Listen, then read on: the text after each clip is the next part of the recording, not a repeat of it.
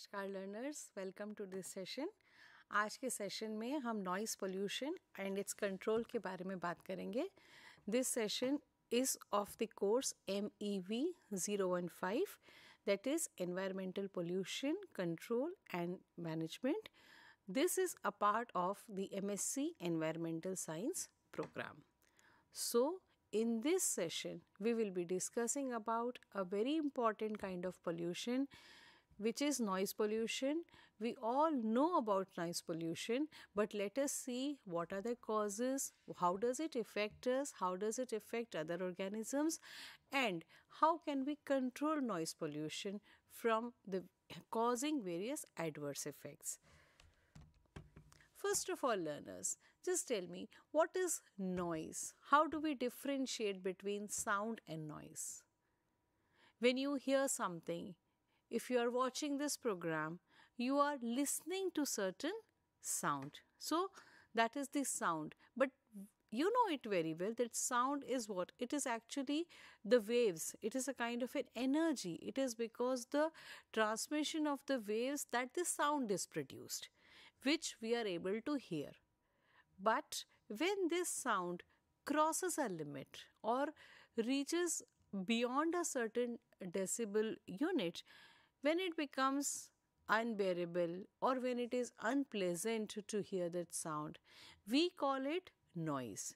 So, if I ask you what is noise, that means the sound which is very loud, may be coming from various sources. It is not soothing to our ears, it may be unpleasant, or it may be unexpected.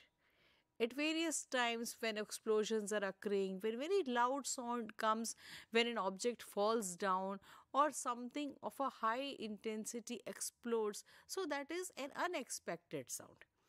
So that becomes noise. We very well know the difference between the sound which is music or which is something beyond a certain decibel range which we are eager to listen to, but beyond that it becomes noise.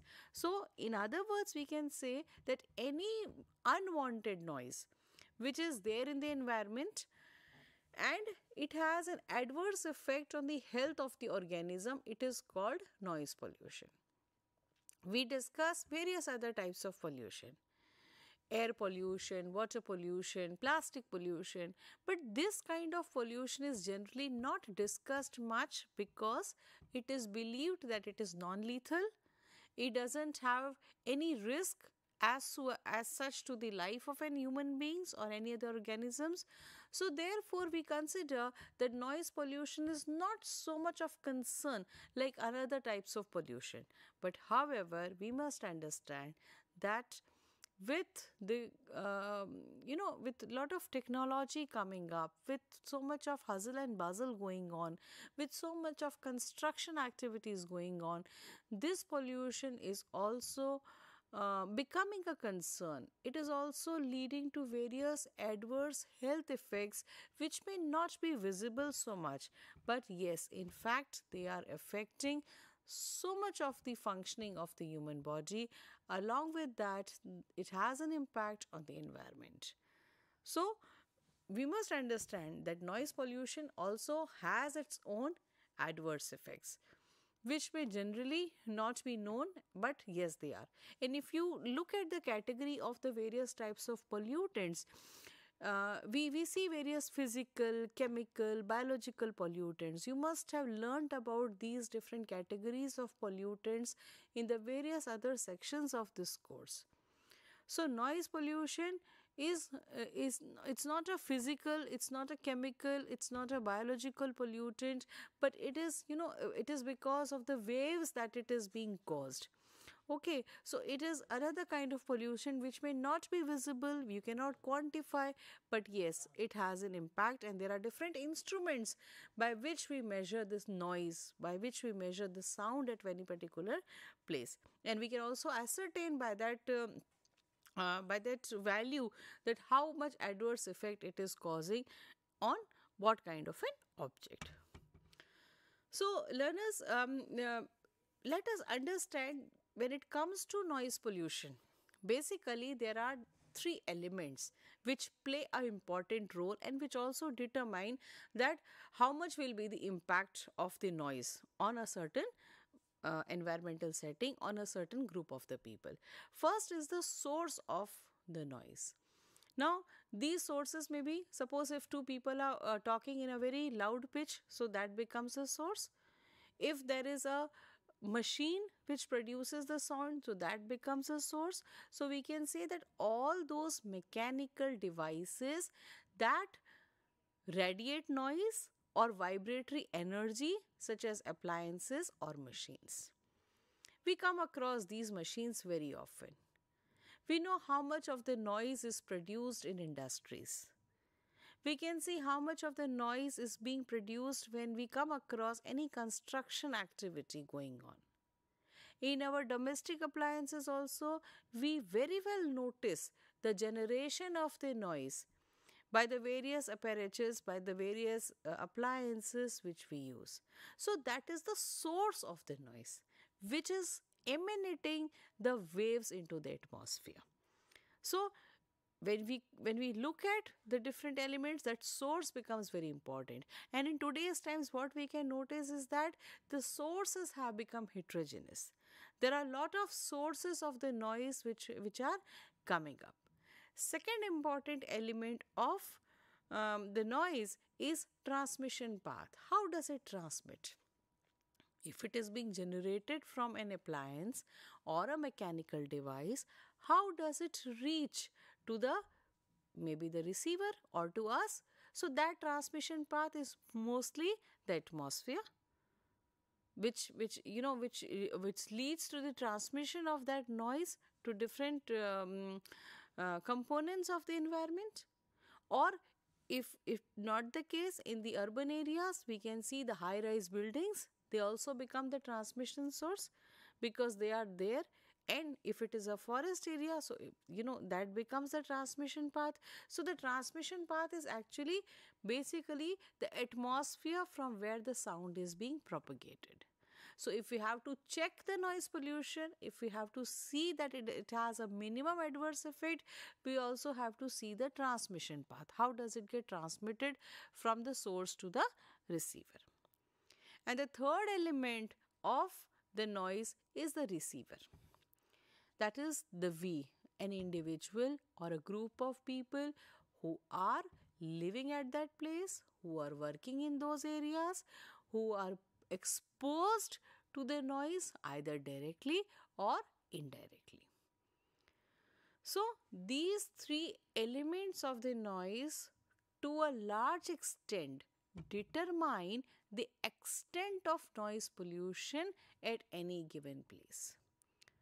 Now you can yourself imagine and take the example of, for example, an industrial area or any small industry where you can see the source as the various machines which are used for processing, which are used for cutting, which are used for welding.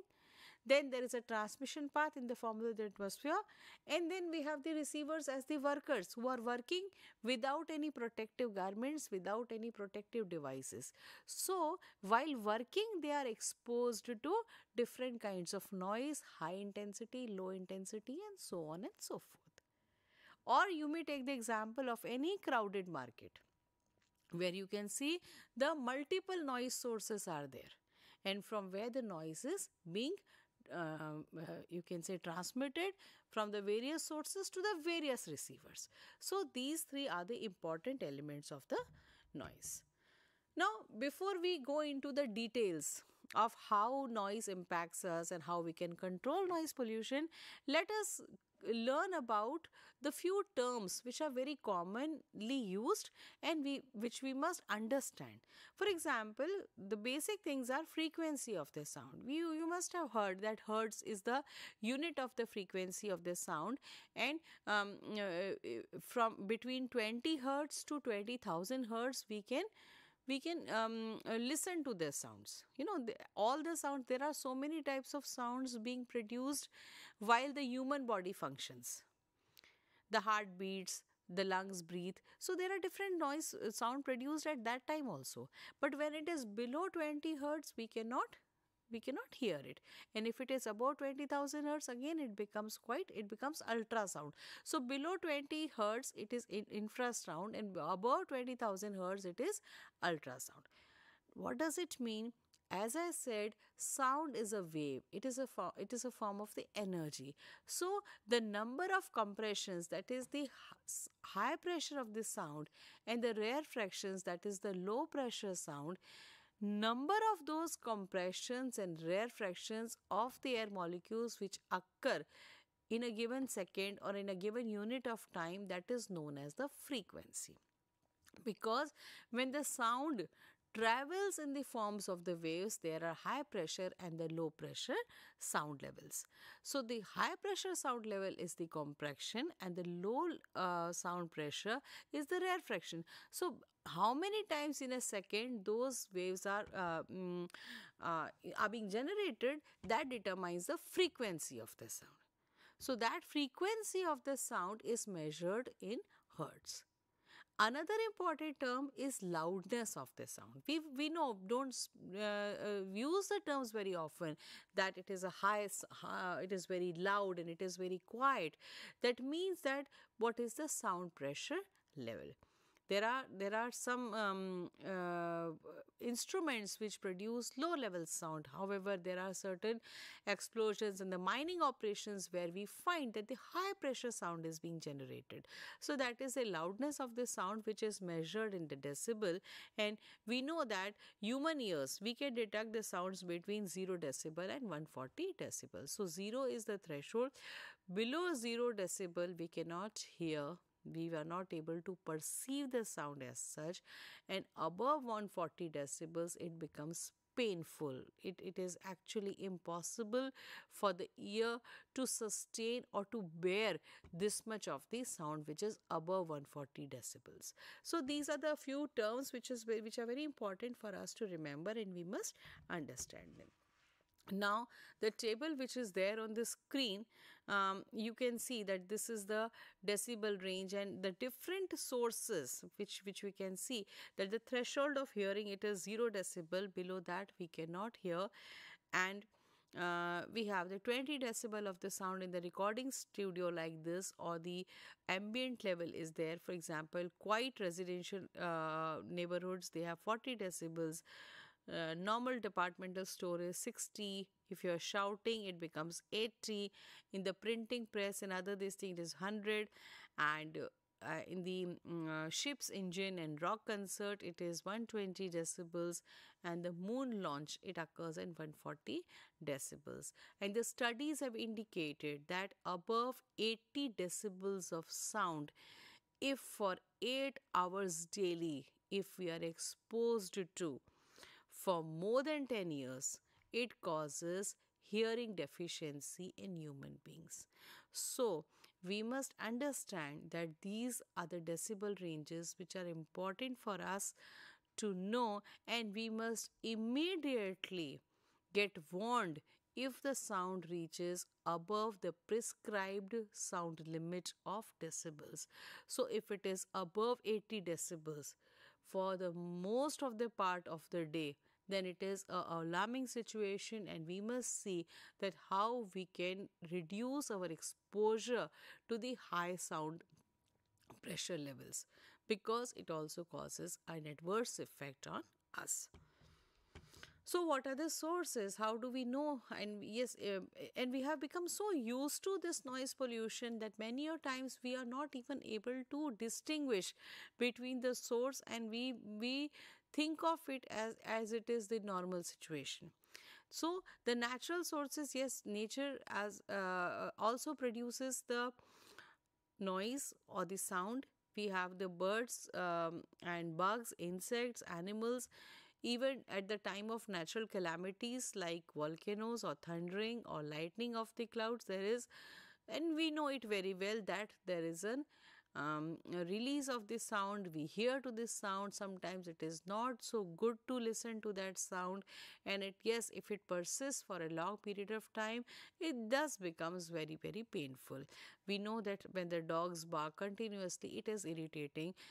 one bird is chirping, it is fine, but when collectively birds chirp together, then it becomes unpleasant to listen to. So these are some of the natural causes of noise pollution, but more so we are worried about the anthropogenic sources of noise pollution.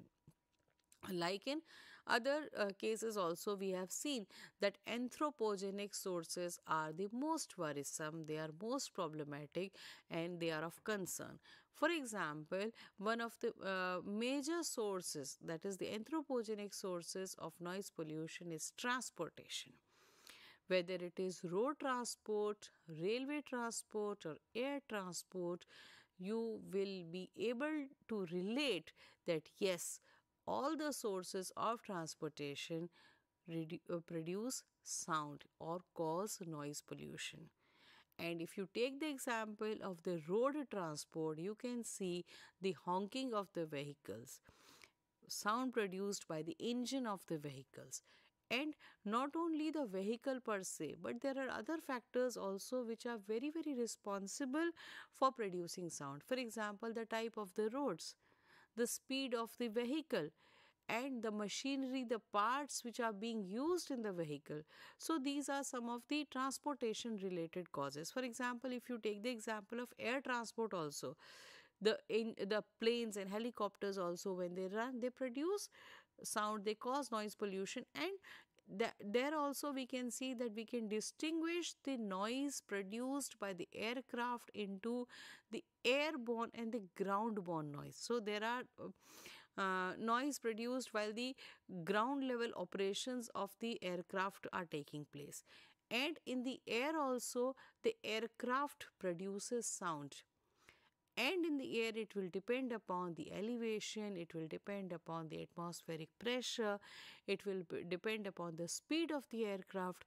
So these are some of the common sources of the noise pollution. Then we have the industries. We know that industries are very noisy. If it is a manufacturing industry, we can see that while the products are being processed, when the products are assembled, when there is a fabrication of the products, assembly of the products, the processing of the various raw materials, all these stages, if you have looked closely, you will find the generation of the noise is always there. In hardly few circumstances, we will find that it is a quiet process, but most of the times, not only the other pollutants, but the industries are also blamed to be the major causes of the noise pollution also. The fact remains this is the fact that although they may not affect the population at large, but it is very, very serious issue for the workers who are working in those industries. Why we do not bother so much about the noise pollution by the industries? Because the products which come from the industries, they are not accompanied by that sound. So we do not think that it is of much concern, but think about the workers who are working for 8 to 10 hours minimum in these noisy environments. So their health is being sacrificed.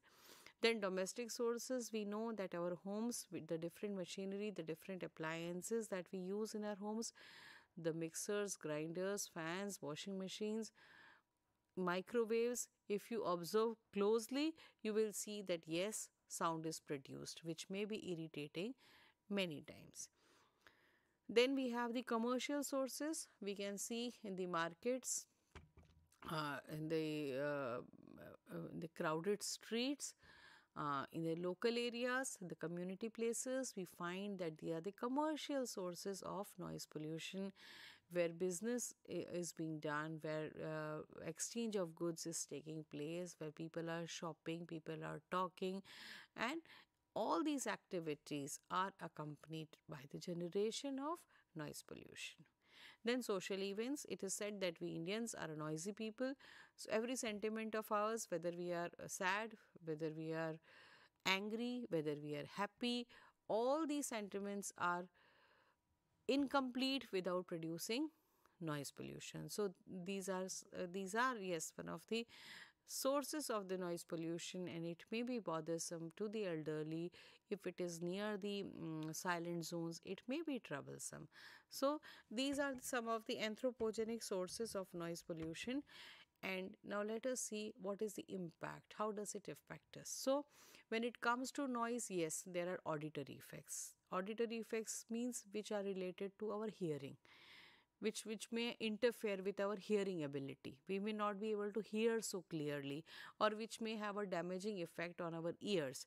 And then there are non-auditory effects which may not directly affect our hearing capability, but they may affect our physical, physiological and other metabolic functions of the body. So, what are auditory effects? One of the auditory effect is acoustic trauma, which means that suppose if we are exposed to intermittent noise or instantaneous noise, we may have a kind of a sensation in our ears which is accompanied by pain, or which is being leading to so many types of you can say inconvenience in our ears. So this is the acoustic trauma, which may be get over when you are going to a quieter place. Again, it may be a normal like situation, but for the time being it may cause damage to the ear. It is not a loss of hearing per se, but it may be a kind of a abnormality which may occur for a short period of time due to exposure of a person to high sound, or whether it is intermittent or it is instantaneous.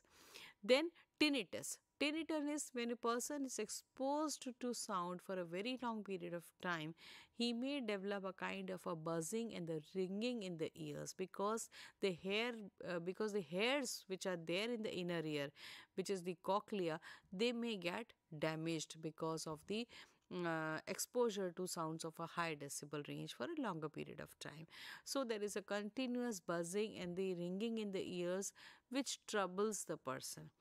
Then there may be temporary hearing loss. For example, it is like, as I was telling before, that if 85 decibel above sound level, if a person is exposed to more than 8 hours a day for more than 10 years, he may develop a kind of a temporary hearing loss, which for the time being he or she may be not able to hear properly. There is some interference of other kind of you can say sensations on the because of which is not able to hear. However, it may get back to normal if the person gets treatment, or the source of the noise, if it is removed, that it may get to a normal position. However, there is a permanent hearing loss in case of an accident. Suppose an explosion takes place, suppose a loud sound, if a person is exposed to, or in certain cases where a person is exposed to the noise for a long period of time, then there may be a case of permanent hearing loss where a person is not able to hear completely because of exposure to noise for a longer period of time. Then there are non-auditory effects, and unfortunately we all are the sufferers and the victims of the non-auditory effects of the noise pollution, particularly those who live in the crowded spaces. They may be sleeping disorders, we are not able to sleep properly, we are awakened most of the time, or cardiovascular disturbances in the form of high BP, in the form of irregular heartbeats, circadian rhythms, and it is being seen in various cases that the people who are exposed to these kind of noise levels which are of very high frequency and loudness, they developed heart diseases. Then noise pollution also triggers the release of neurotransmitters, hormones, because of which there are cases of aggression, fights, anger, or oppositely it may be depression or migraines. These type of behaviors are generally seen in the people who are exposed to noise pollution. It affects the cognitive disability it leads to, and because of which a person's particularly problem solving, language, concentration, In children, particularly, this has been seen that if they are exposed to noise, it affects their learning, it affects their cognitive ability, it makes them lose concentration, they are not able to do problem solving effectively, language formation is not proper. So, it does affect our cognitive abilities also. It affects the social behavior. It affects it's like most of the road rages, if you look at the cases of these short temperedness, it is because of the continuously being exposed to noise and noise pollution. So a person socially also, a person may suffer because of noise pollution. The social life is disrupted most of the times. Anger is there, frustration is there, and aggression is there. And these are some of the impacts which we are generally not able to relate. We hardly are able to link between the noise pollution and its effect on our health. So these are some of the important things which we must understand. Then it does affect your mental health. It affects the people who are living in the noisy environments, and it has been seen that they lack concentration, they are puzzled most of the times, and they're not able to take proper decisions. So these kind of things are very common, and therefore utmost care must be taken to see that they are able to check the noise pollution coming from the various sources. Learners, apart from this, you will also find the studies have conducted and which have revealed that noise pollution not only affects the human beings, but the marine elements are also affected by the noise pollution. So, we must take care that noise pollution is also of great concern. And with this, I end today's presentation. Thank you so much.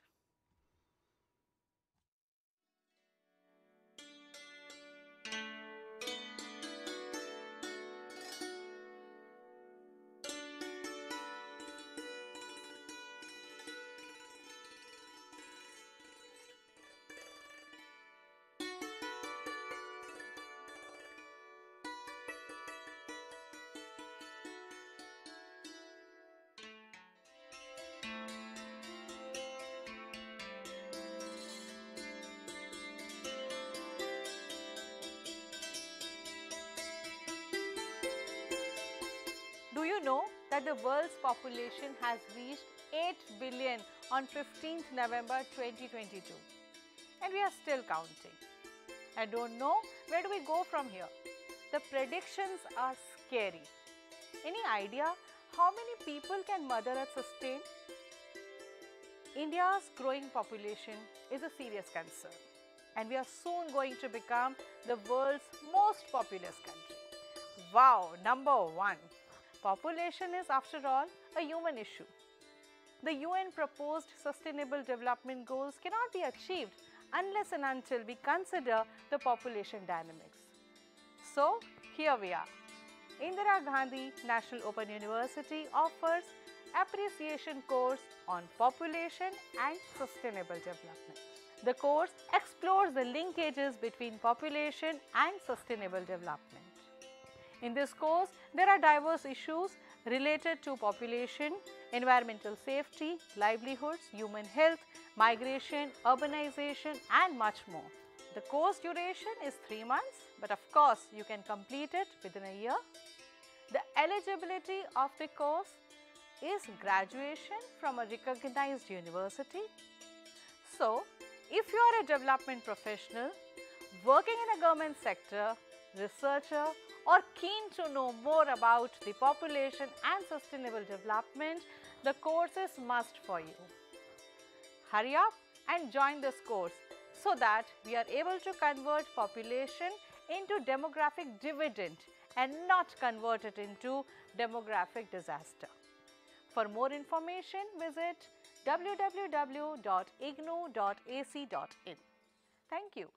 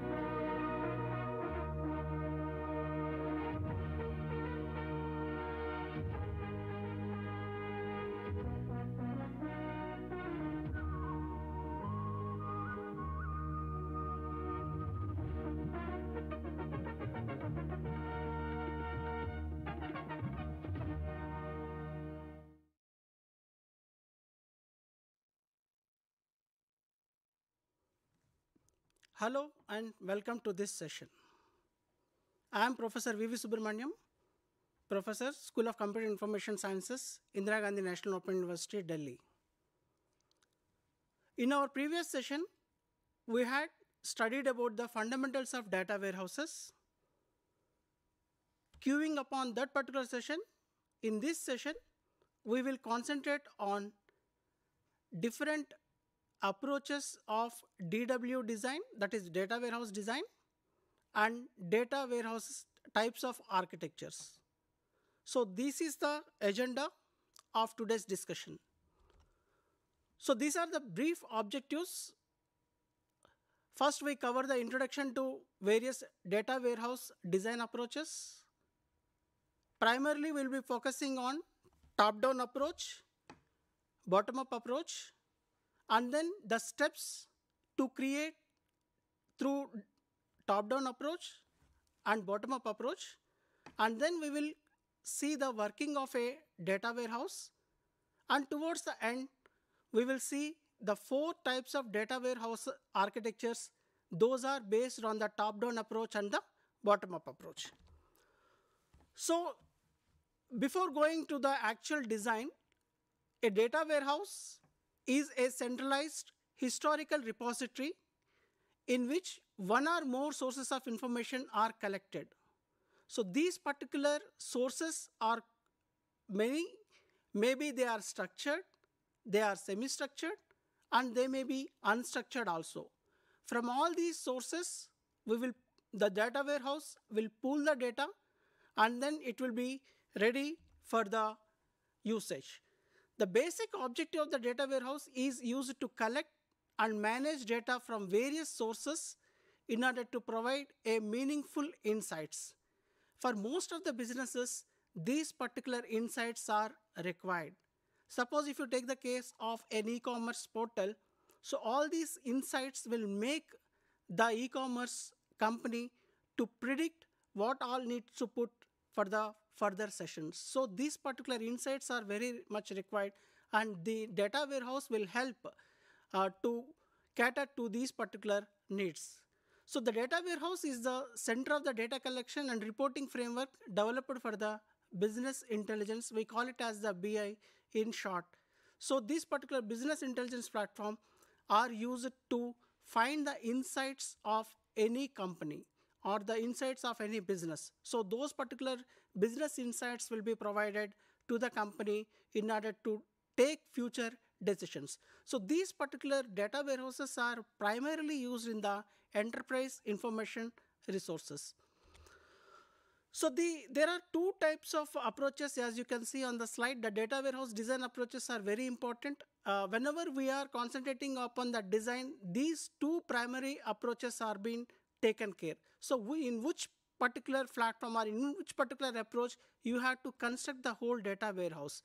Primarily, there are 2 different approaches. One is the top-down approach and the other is the bottom-up approach. So these particular data warehouse, suppose if you fail to predict and if you fail to design in a right way, it may lead to a kind of loss to the organization. So you have to decide the requirements and you have to plan accordingly, and that too keeping in mind the 2 different approaches that we are going to talk.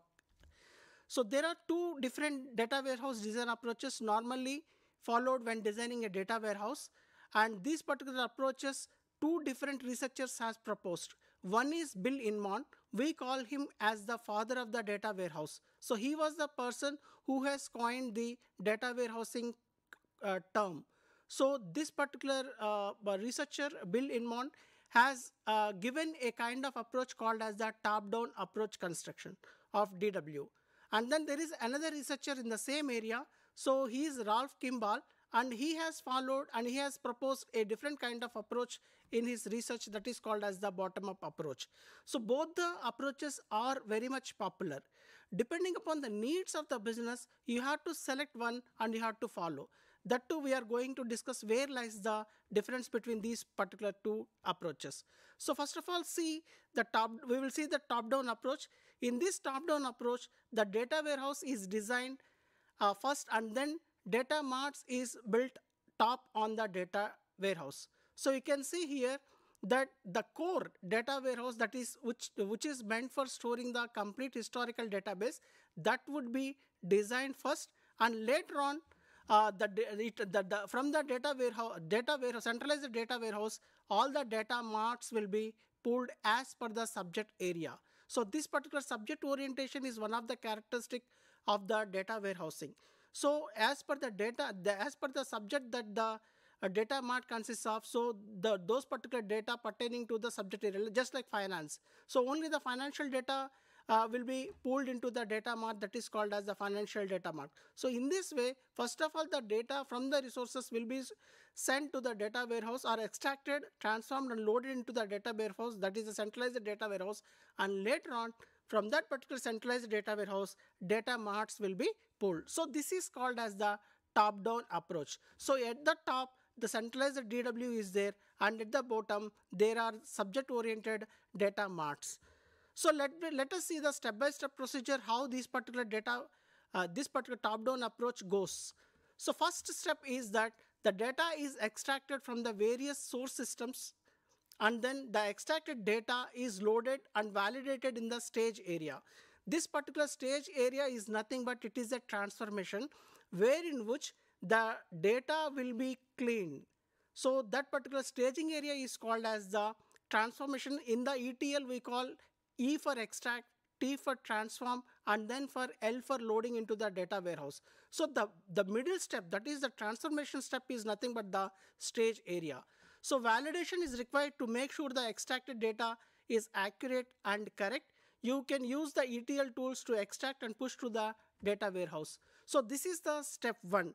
And then after pulling this particular thing, the data, whatever that is extracted from the DW in regular basis in the stage area, at this step you will apply various aggregation, summarization and other techniques on the extracted data that is being extracted from the source systems and loaded back to the centralized data warehouse.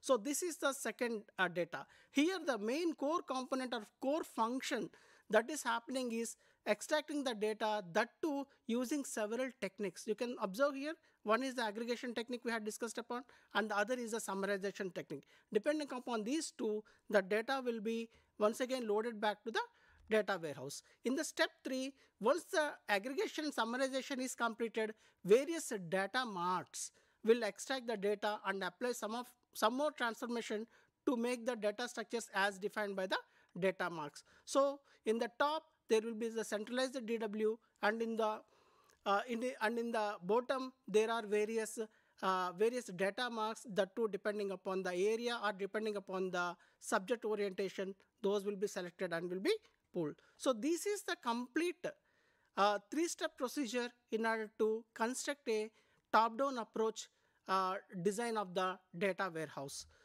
Let us concentrate upon the second model, that is the bottom-up approach model. So this particular model, as I told you, is been proposed by Ralph Kimball, and this particular approach is called as dimensional modeling, or else you may call it as the Kimball methodology, or else the bottom-up approach. So these particular data marks are first created. So this is the reverse of the proposal given by Inmon. So in this particular proposal, what he has done is he has reversed the idea, and first the data marks will be created, and later on from the data marks the whole the data will be pulled into the centralized data warehouse. So data marks are first created to provide the reporting and analytics capability for specific business purposes. Later on, with these data marks, enterprise, that is a centralized data warehouse, will be constructed. So this is the approach given by the Ralph Kimball, and this approach is called as the bottom-up approach and is reverse of Inmon's approach. In the step 1 of bottom-up approach, the data flow in the bottom-up approach starts from the extraction of data from various source systems into the stage area where it is processed and loaded into the data marts. So first the extraction and the transformation is taking place, and then later on that particular data, transformed data, is being pulled into the regular data marts. So that those are being handled for specific business purposes. And after that, the data marks are refreshed, the current data is once again extracted in the stage area, transformations will be applied, and later on all these things after the transformations is done, just like the summarization, aggregation, and other kinds of techniques are applied. After that, this particular data will be loaded into the enterprise data warehouse, that is called as the centralized data warehouse, and then made available to the users in order to do some sort of data mining, or else in order to apply some sort of OLAP tools and techniques, so that the insights can be extracted. So this is how the complete bottom-up approach is being split into two. That is the creation of the data marks, pooling of the data marks, and then from that particular data marks, the centralized data warehouse will be pulled into. So this is how the two-step process of bottom-up approach goes upon. So let us think a generalized data warehouse where under working of the whole complete data warehouse. So in this particular slide, you can see there are various components involved. One is the source systems. You can see here operational data is there, external data is there, and then there is one component in between the centralized data warehouse and the resources. So that is the load manager. So we will next see what is the functionality of the load manager, and then you can identify another component called as the warehouse manager over here, and then there is another component called as the query manager. So all these three components are very much useful for this particular data warehouse in order to make them work. So you can see here it is the this is the centralized data warehouse, where in which the detailed information along with the summary information and the metadata is there in the enterprise data warehouse. And then you can see that towards the right end, you can see the OLAP tools, or else you can call as the data dippers. So this is the kind of the block diagram that we can draw whenever there comes the question like data warehouse working and other kinds of things. So let us see what exactly is the functioning of the load manager. This particular load manager of data warehouse, it is responsible for collection of data from the operational resources and converts them into usable form for the users. So here, whenever you say that loading, so there lies the three kinds of components, that is ETL components. One is extraction, then transformation, and then the loading. So all these things will be done by the load manager, wherein which from the resources or else from the source systems, the data will be pulled, and then it will be cleaned and then transformed using this other techniques, and then it will be loaded into the enterprise data warehouse. So this load manager is the core component which collects the data from the operational systems and convert them into the usable form for the users. So this component is responsible for importing and exporting data from the operational systems, and it includes the programs and application interfaces. We are just verbally speaking that it should be clean, but there should be some sort of programs which will be taking care whenever there is some sort of data noise or else any kind of missing data is there. There are certain applications or there are certain algorithms which perform those particular functions in order to clean the data and within the load manager, and then that particular the clean data will be loaded into the enterprise data warehouse. So it is responsible for pulling the data out for the operation, pulling out data from the operational systems, preparing it, loading it into the warehouse. So this is the functionality, and whenever you see the key functions that the load manager will do, those are listed on the slide. That is, identification of data is one of the function, validation of that particular data within the sources about the accuracy, then extraction of that particular data from the original source, cleaning the data, that is by eliminating the meaningless values or else the null values or else the noise that is there along with the data, and then data formatting is also the function of the load manager, and then data standardization, merging of the data, and establishing the referential integrity. So all these functionalities are happening within the load manager. In order to handle these kinds of functionalities, there will be several interfaces as well as there are several programs which take care. So this is not a single program. This is comprising the load manager will comprise of a set of programs wherein which each and every functionality, whatever that is listed over here, will be undergoing, and then it will be loaded into the data warehouse for the user's purpose. So there is another component, as we had talked upon, that is the warehouse manager. The warehouse manager is nothing but the centralized data warehouse itself is called as the warehouse manager. It is a large physical database that holds a vast amount of information from a wide variety of sources. So the data within the data warehouse is organized such that it becomes easy to find, use, and update frequently from its sources. So there will be a kind of refreshing feature also, wherein which always the data warehouse, whatever the data that is coming upon the historical data, that will be refreshed in various cycles, that too within the prescribed timings that we had set for the program in order to refresh. So the warehouse manager, it is nothing but the data warehouse itself. Then there is another component called as the query manager, and this particular query manager provides the end users with access to the stored warehouse information through the use of specialized end user tools. So when ultimately we address this particular data warehouse will address the, or else will help in order to find out the insights. From where the insights will be coming, it will be coming from the stored data. So data warehouse will be storing the data, and using these particular mining tools, or else you can call them as the data dippers or else OLAP tools. Using those particular tools, we will be extracting the insights from the data warehouse. So data mining access tools having various categories such as just like simple queries, it may be a kind of complex queries, some sort of reports, maybe we can generate some sort of reports, OLAP, that is online analytical processing reports we can generate, statistics we can generate, data discovery we can do, and visualization techniques. Depending upon the visualization techniques that we apply upon the data warehouse, various kinds of visualizations you can go through, and then geographical information systems. All these things are the tasks of the query manager.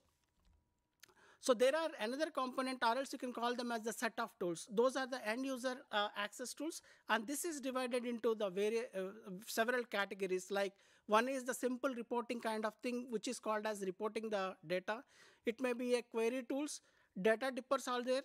Data dippers means it is nothing but the business tools that allows for generation of standard reports and queries. And there may be some sort of reports we had talked about, that is the online analytical processing tools, and there may be some other tools called as the data mining tools. So these particular end user access tools are nothing but they will be helping the user in order to apply them on the data warehouse that is there, and then in order to get the insights, or else the kind of reports those can be generated, maybe ranging from some years together, like 5 years or 7 years, or else he may be applying some sort of visualization techniques wherein which a bar graph or else 3D graphs can be drawn from the enterprise data warehouse.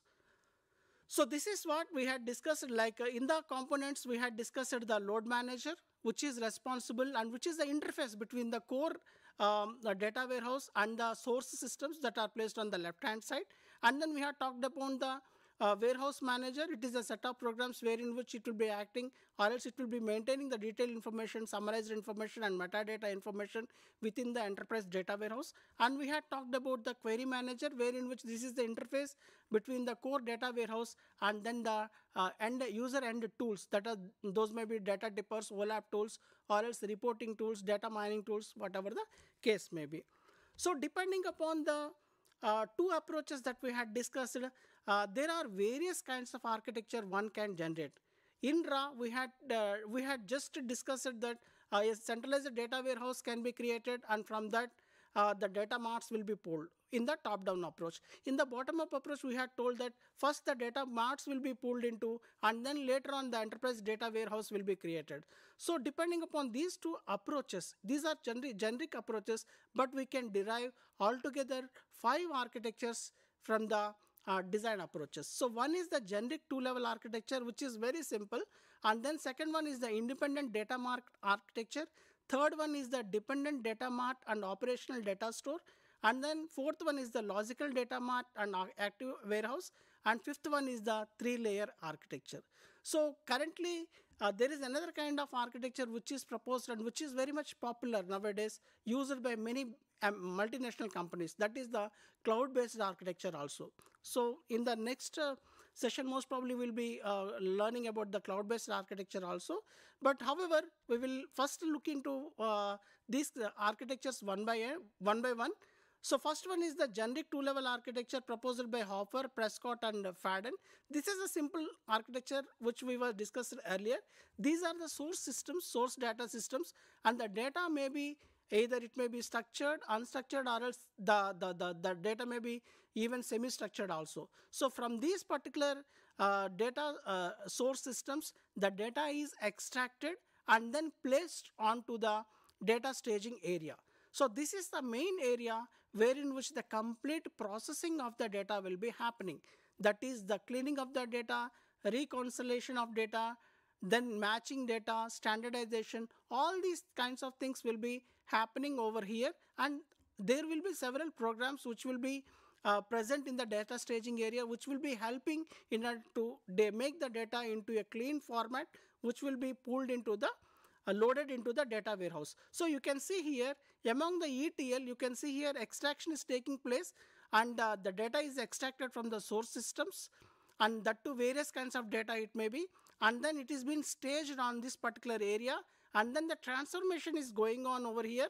So once again, E is completed, T is completed, and then there will be a kind of load interface or load manager which will be taking care the whatever the data that is been already transformed and is placed on that data staging area will be pulled into the data warehouse. So this is how the complete generic, this is a simple two-level architecture, and then you have the extreme right side, and you have the end user presentation tools. So there may be some sort of like query handling or query related tools, or report writers may be one of the component, end user applications, visualization tools, or else mining tools, whatever the case may be. So those will be happening over on the right hand side. So this is the simple two-level architecture, and then there is another architecture.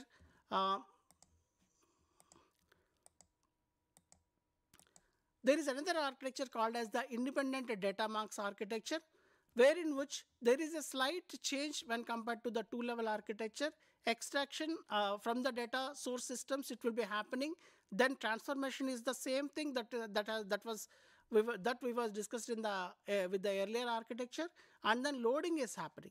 But you can see here the whole data, whatever that is being transformed over here, is not pulled into the centralized data warehouse. However, there is a creation of data marks, that too based upon the subject oriented areas. So those particular subject were depending upon the subject oriented area, each and every data mark will be handling a particular data, so that it will cater to the need of that particular subject area only. Suppose it may be administration, it may be finance, and it may be several other data marks which will be catering to the needs of that particular subject area only. So here the whole centralized EDW is missing, and then the data marks are appearing over here individually, and then obviously the on the right hand side there may be the several end user presentation tools.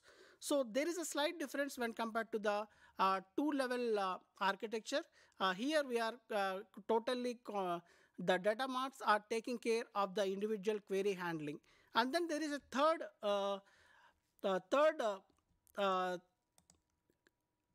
architecture called as the dependent data mark with operational data store.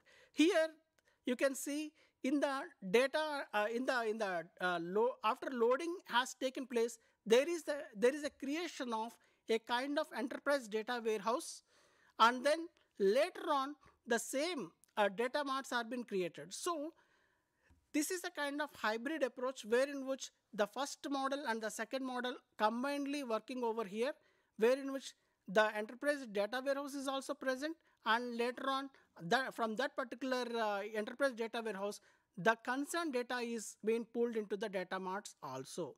So this is the variation that the third architecture has. And then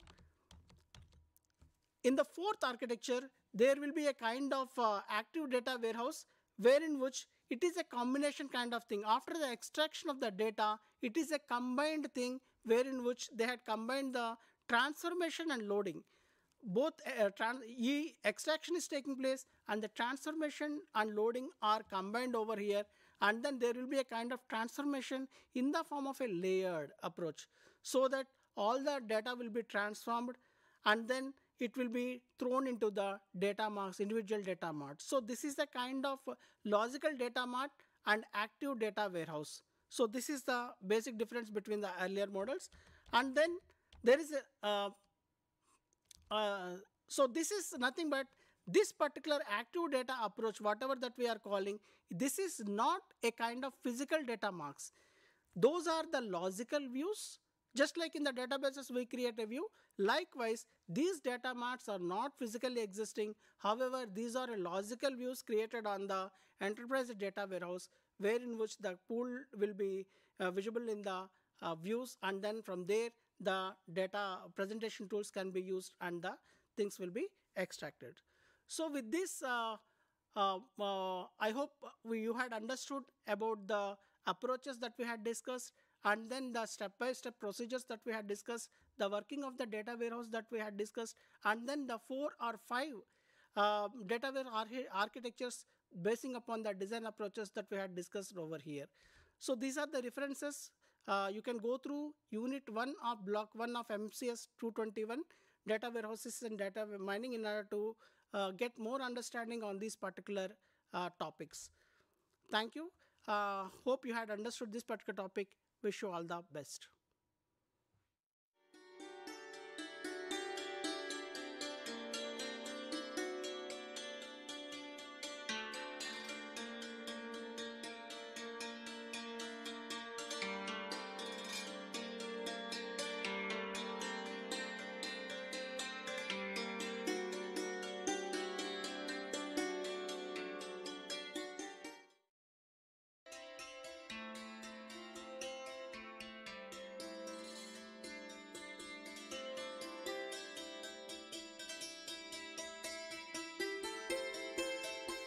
Do you know that the world's population has reached 8 billion on 15th November 2022?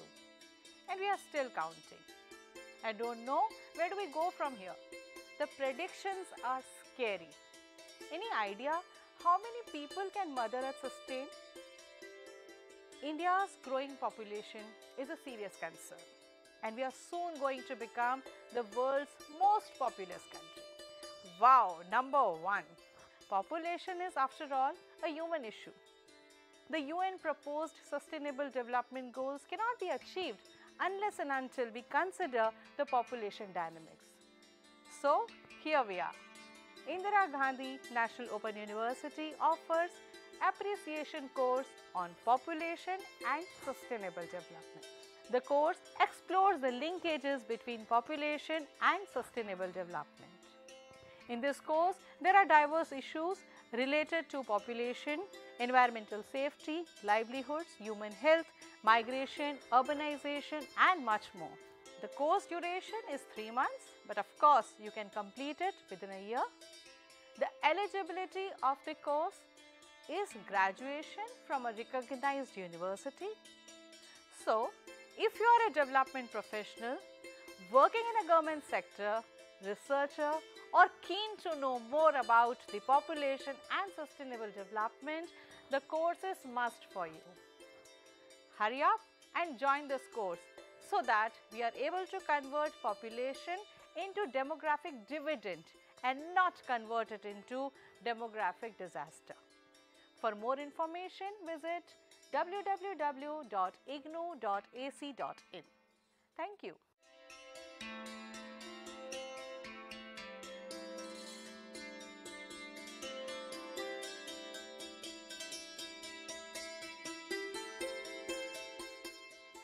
पहाड़ों पर जाना किसे पसंद नहीं? इस तरह के पहाड़ तो आपने देखे ही होंगे।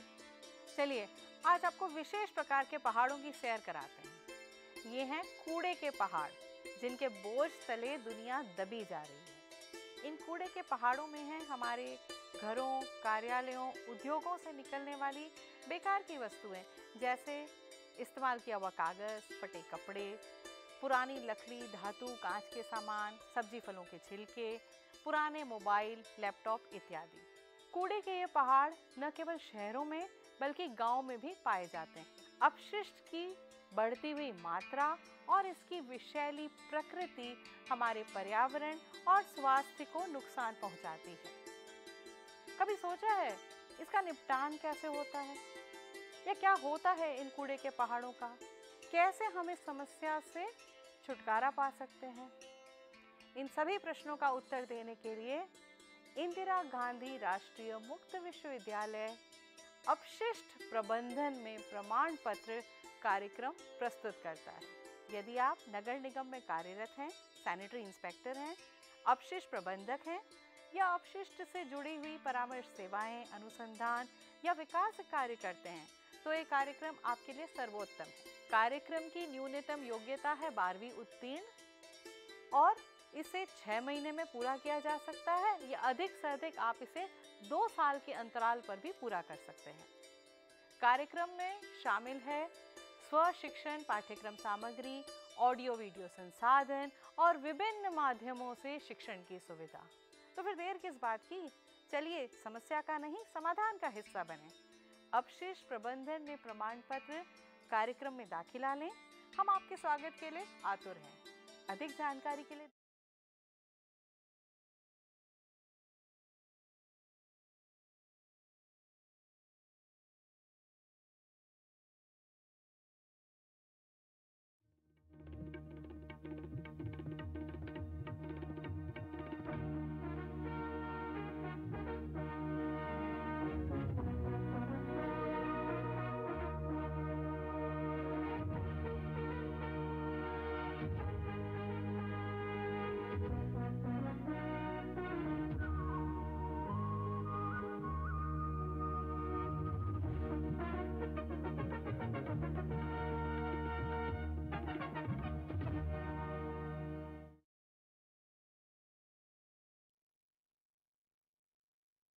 Namaskar and a very warm welcome to this very channel. We call it Gyan Darshan.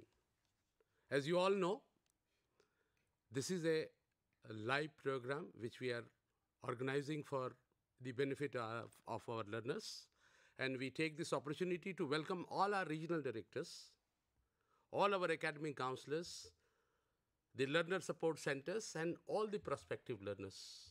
हम आप सबका इस तहे दिल से आपका इस कार्यक्रम में स्वागत करते हैं। जैसा कि आपको पता है, ज्ञान दर्शन एक ऐसा माध्यम है जो आपको और विश्वविद्यालय को आपके करीब लाती है। It is a bridging gap between you and the university. And आपको जानकर के और खुशी होगी कि ये एक तरफ का प्रोग्राम नहीं है। We are into an interactive live session program, and to interact with us we are having our studios number, which I am just being reflected on the your screen also, but just for your information I just like to repeat it for you. We are having our studio number 011, ये दिल्ली का code है 011-2953-2844 2953-2844। दूसरा हमारा number है 2953-2845। वैसे दर्शक, वैसे श्रोता जो हमसे जुड़ना चाहते हैं टोल फ्री नंबर से, तो हमारा टोल फ्री नंबर भी है 1800-112346। और इसी आशा के साथ कि आप हमसे आज जुड़े रहेंगे इस आधे घंटे के कार्यक्रम में, मैं आज बड़ा ही भाग्यशाली हूँ कि आज हम अपने साथ अपने बड़े ही काबिल और विषय विशेषज्ञ को हम आपके सामने प्रस्तुत कर रहे हैं। आज हमारे एक्सट्रीम राइट में बैठी हैं प्रोफेसर बी रूपिनी। आप स्कूल ऑफ जो हमारा स्कूल है, स्कूल ऑफ इंटरडिसिप्लिनरी और ट्रांसडिसिप्लिनरी स्टडीज़, उसकी आप एक सीनियर प्रोफेसर हैं। मैडम, आपका स्वागत है इस कार्यक्रम में। उनके जस्ट बगल में बैठे हैं डॉक्टर सुस्मिता भास्कर। आप भी इसी स्कूल की एक फैकल्टी हैं, आपका भी हम इस कार्यक्रम में स्वागत करते हैं। हमारे साथ प्रोफेसर आर भास्कर हैं। आर भास्कर साहब स्कूल ऑफ साइंसेज में हैं, बट जिस कार्यक्रम की आज हम आपसे चर्चा करने जा रहे हैं उनके आप कोर्स कोऑर्डिनेटर, प्रोग्राम कोऑर्डिनेटर भी हैं। तो बिना समय बिताए हुए हम आपसे ये बताना चाहते हैं कि आज जिस कार्यक्रम की हम चर्चा कर रहे हैं उस कार्यक्रम का नाम है PG diploma in environmental management and law. जब इन्वायरमेंट की मैनेजमेंट और लॉ की बात होती है तो विषय अपने आप में बहुत बड़ा दिखने लगता है। जी हाँ, when we are talking about PG diploma in environmental management and law, it is a very, very important and very, very forthcoming areas where we have to talk about. So, शुरुआत यहीं से शुरू करते हैं कि भाई इस कार्यक्रम की जब परिकल्पना की जा रही थी, why this kind of programs are being envisaged by the school. I would like to ask Professor R. Bhaskar first, that why this program, for whom this program is, where this program is going to be used for our country, and all about this, Professor Bhaskar. Thank you, sir, for introducing this speakers and the topic of today's discussion.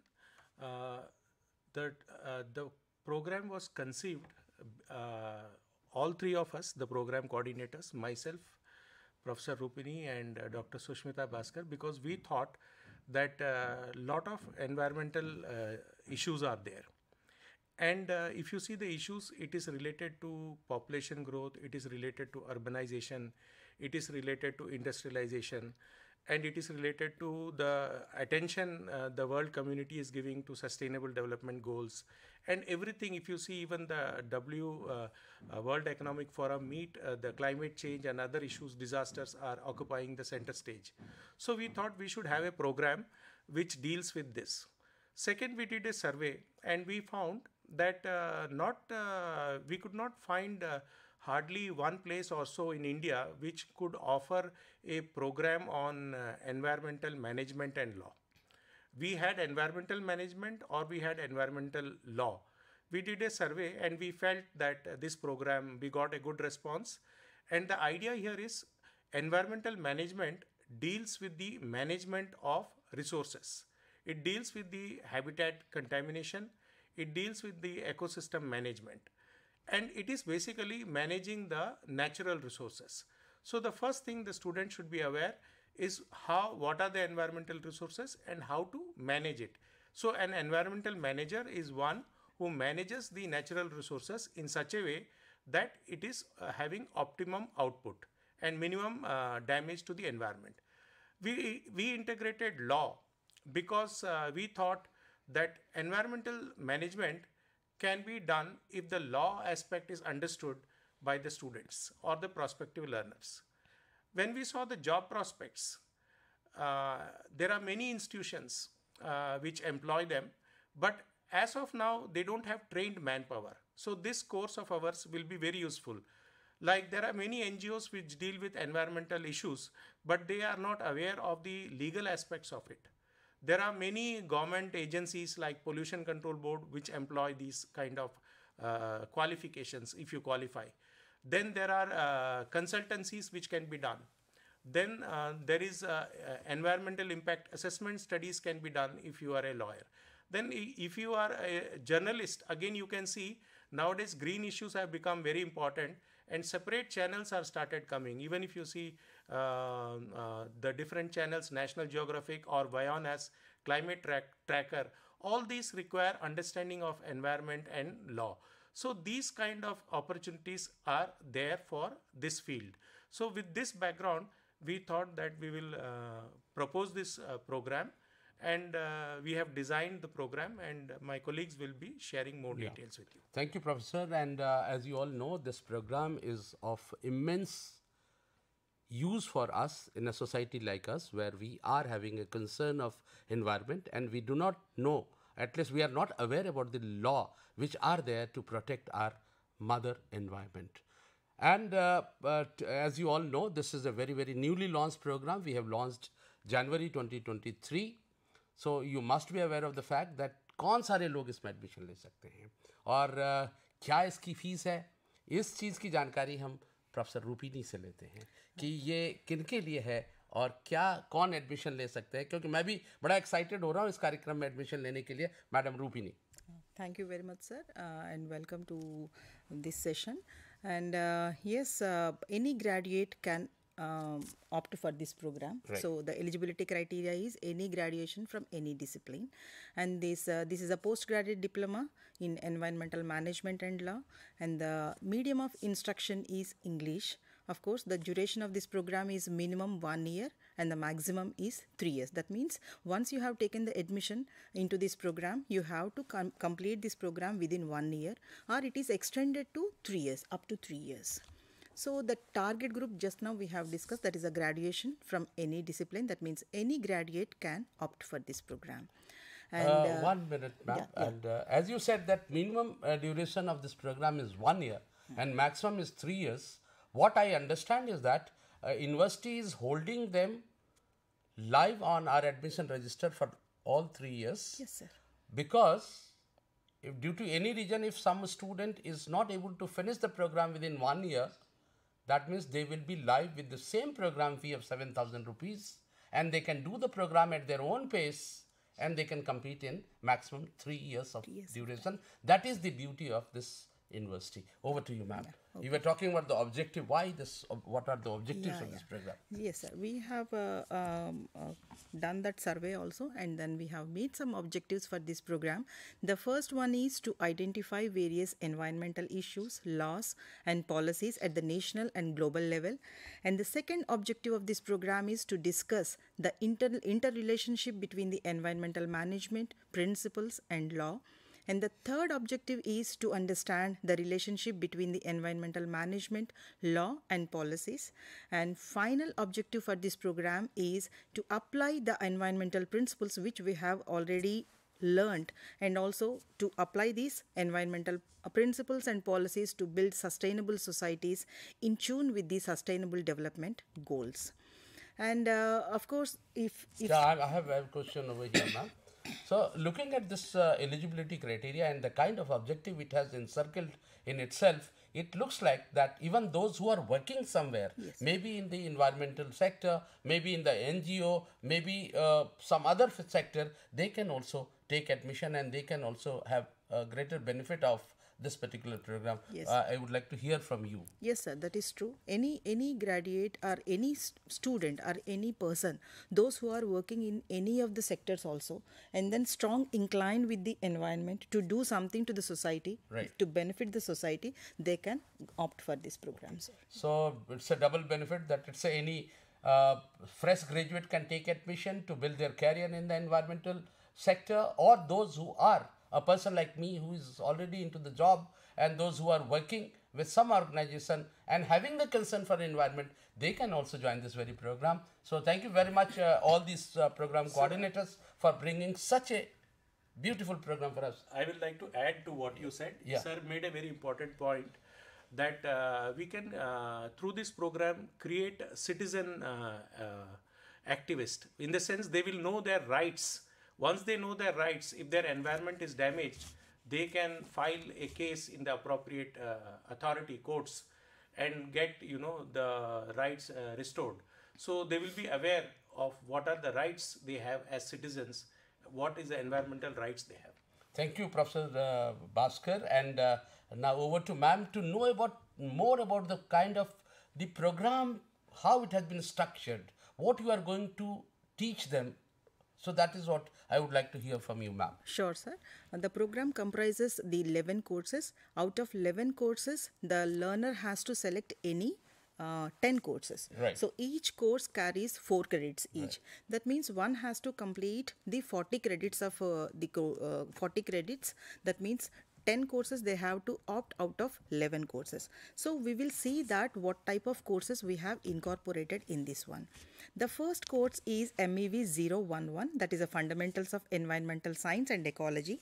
In that you will be studied that the concepts of the environmental science, fundamentals of ecology, ecosystem dynamics and processes, and the domains of environmental science have been given in detail.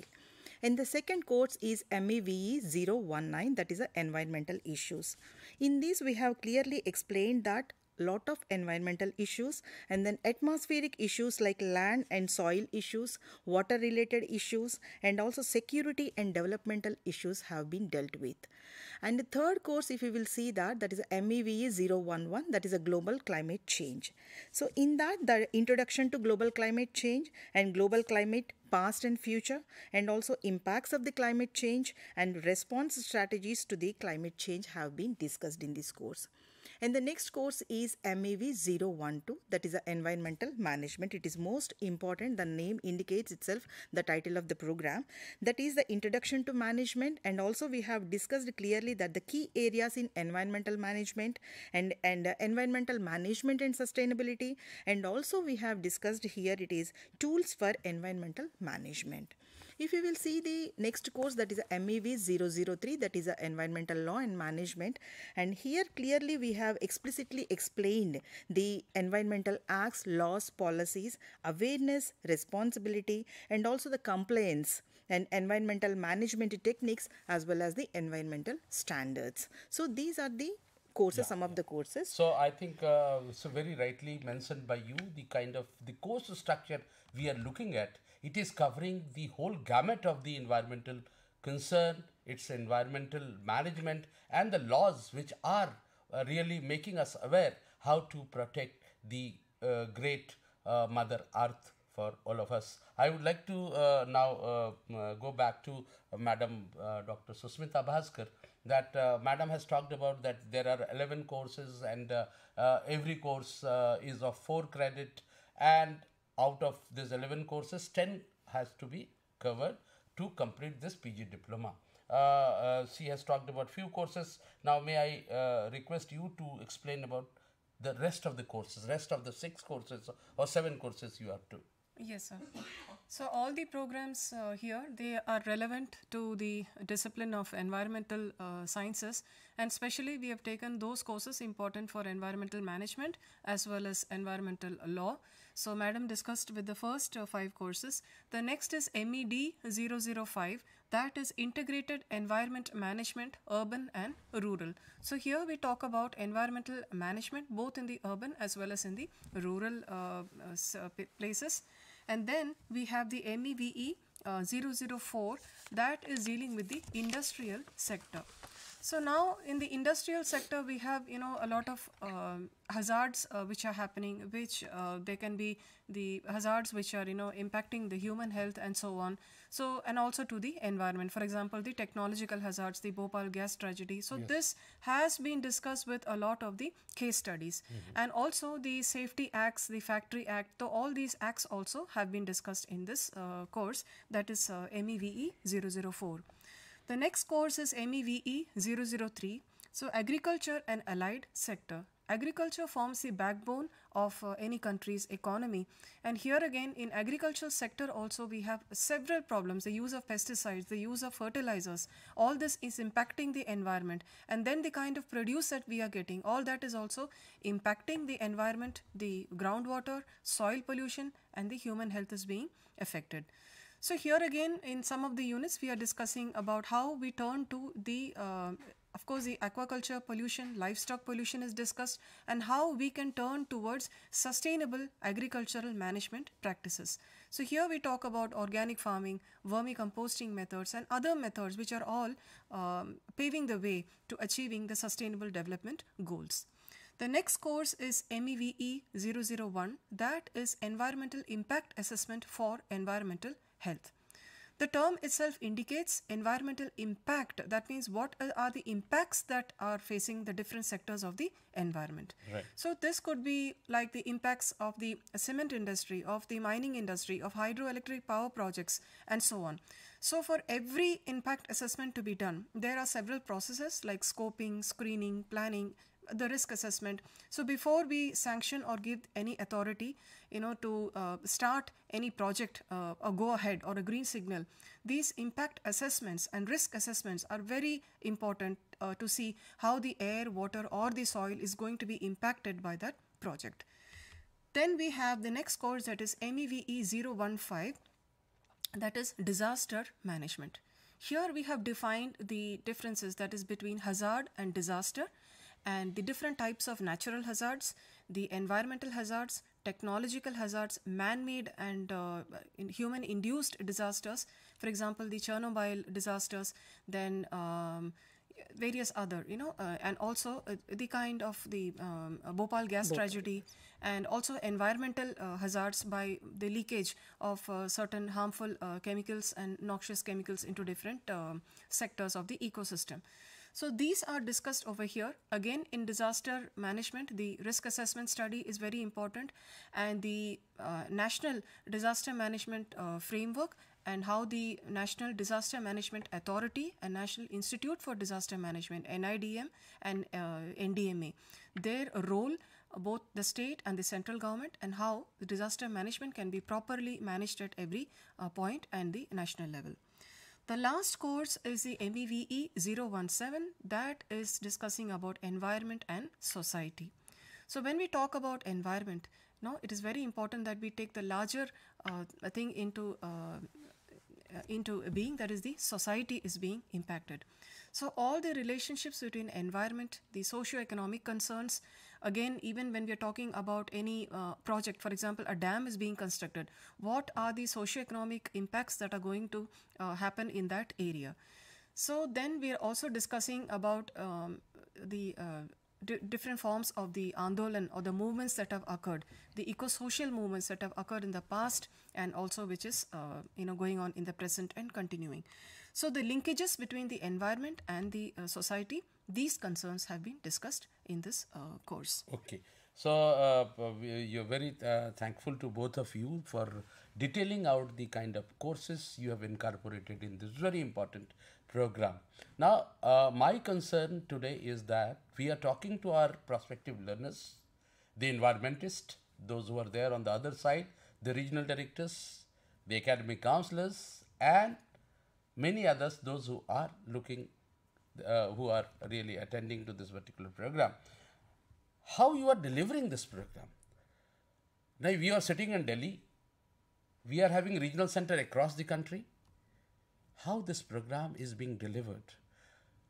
हमारे गांव का एक बच्चा जो remote Jharkhand में बैठा है या रिमोट तमिलनाडु में बैठा है, how they can make best use of this program? So we would like to hear from you, Professor Rupini. Yes, sir. We have the self-learning material we have developed. It is in the print mode also, and also in the ESLM. So that is also there. So the student can opt for any of this program, any of this mode. So they can access this material from the EGNOU course, and audio video programs for the counseling sessions we are using, and then we are using teleconferencing system also we are using, and then we are delivering, we are live sessions just like today's live session. We are giving the conceptual thinking of each and every course, and then each and every topic we are covering in the teleconferencing session.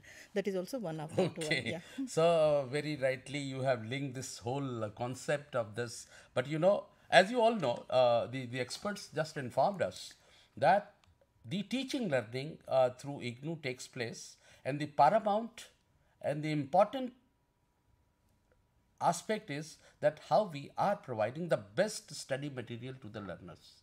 We are going to provide you the study material which is in the print form. We are going to offer you the face-to-face counselings at the study center, or through this very media. Maybe we are going to organize this teleconferencing session. We are going to have some supplementary Gyanvani sessions. We are going to talk to you. We are going to have the online sessions. We may organize some program through the online social media network.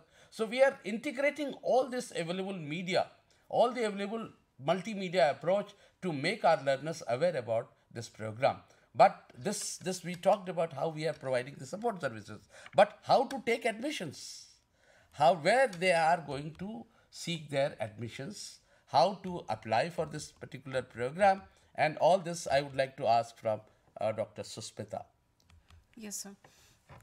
So the admission process, the student can always approach Indira Gandhi National Open University, also the regional centers, and this is also available online on the IGNOU Samarth platform.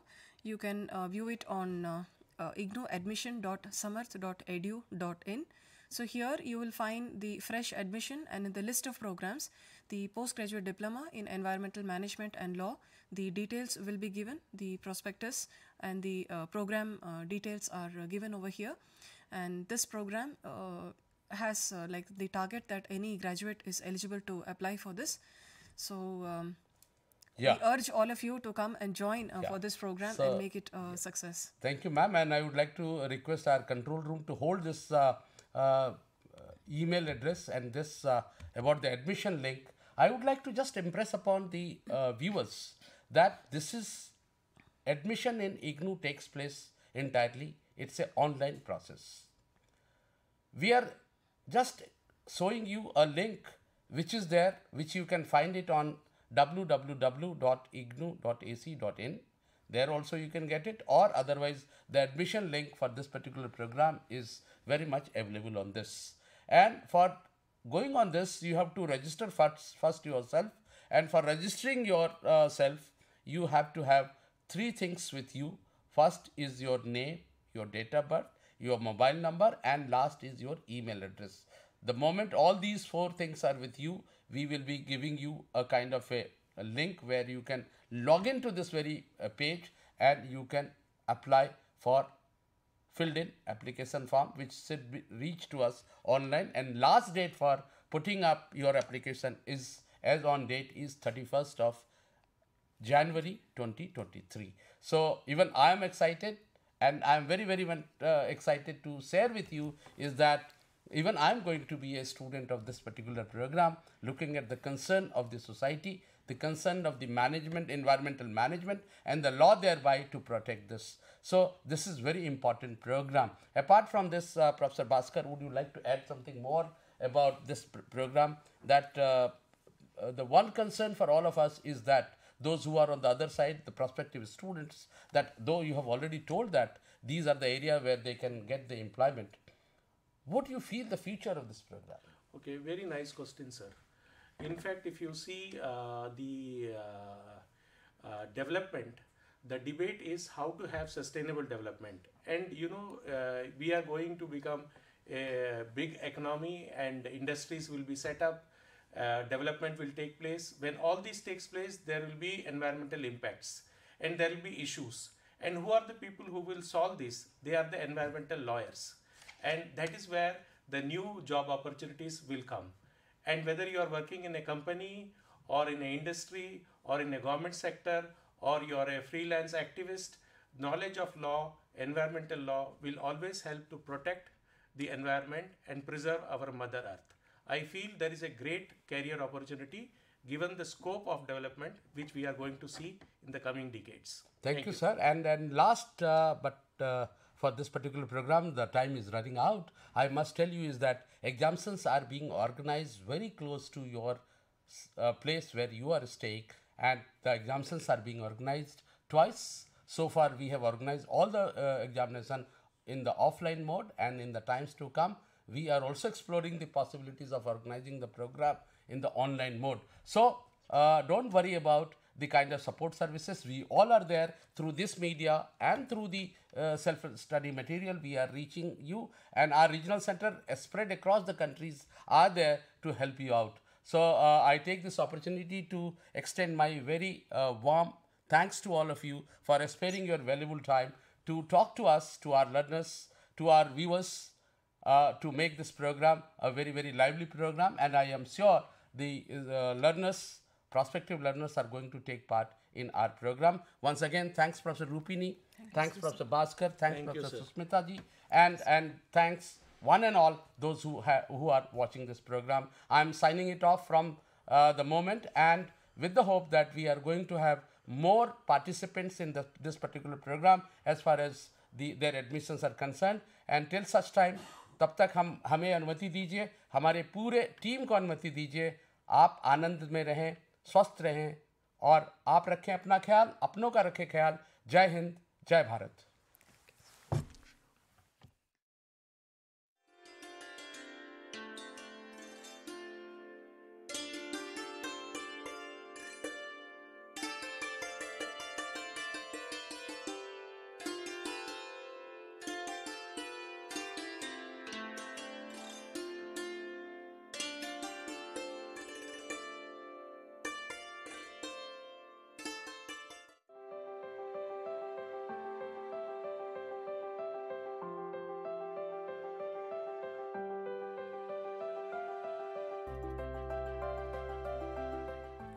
Are you a fresh graduate? Do you want to fulfill your educational aspiration by pursuing higher education in various interdisciplinary and multidisciplinary areas like environmental science, environment and occupational health, philosophy, sustainability science, folklore and culture studies? If yes, the School of Interdisciplinary and Transdisciplinary Studies offers various programs like Master's Program, Graduate Program, Postgraduate Diploma, Certificate and Appreciation Program. The school offers 5 Master's Program: Master of Science, Environmental Science. The eligibility criteria for MSc Environmental Science is Graduate in Science, BTech, BE, Agriculture Graduate, Forestry Graduate and Veterinary Graduate. School also offers Masters in Environment and Occupational Health, Masters in Sustainability Science, Masters in Philosophy and Masters in Folklore and Culture Studies. The eligibility criteria for these 4 Masters program is graduate in any discipline.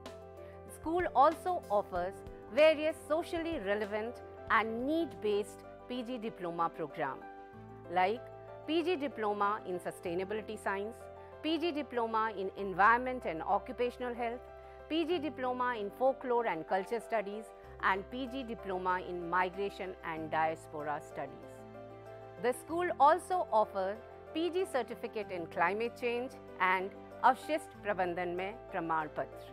The school also offers 2 doctoral programs, PhD in Environmental Science and PhD in Interdisciplinary and Transdisciplinary Studies. The school offers various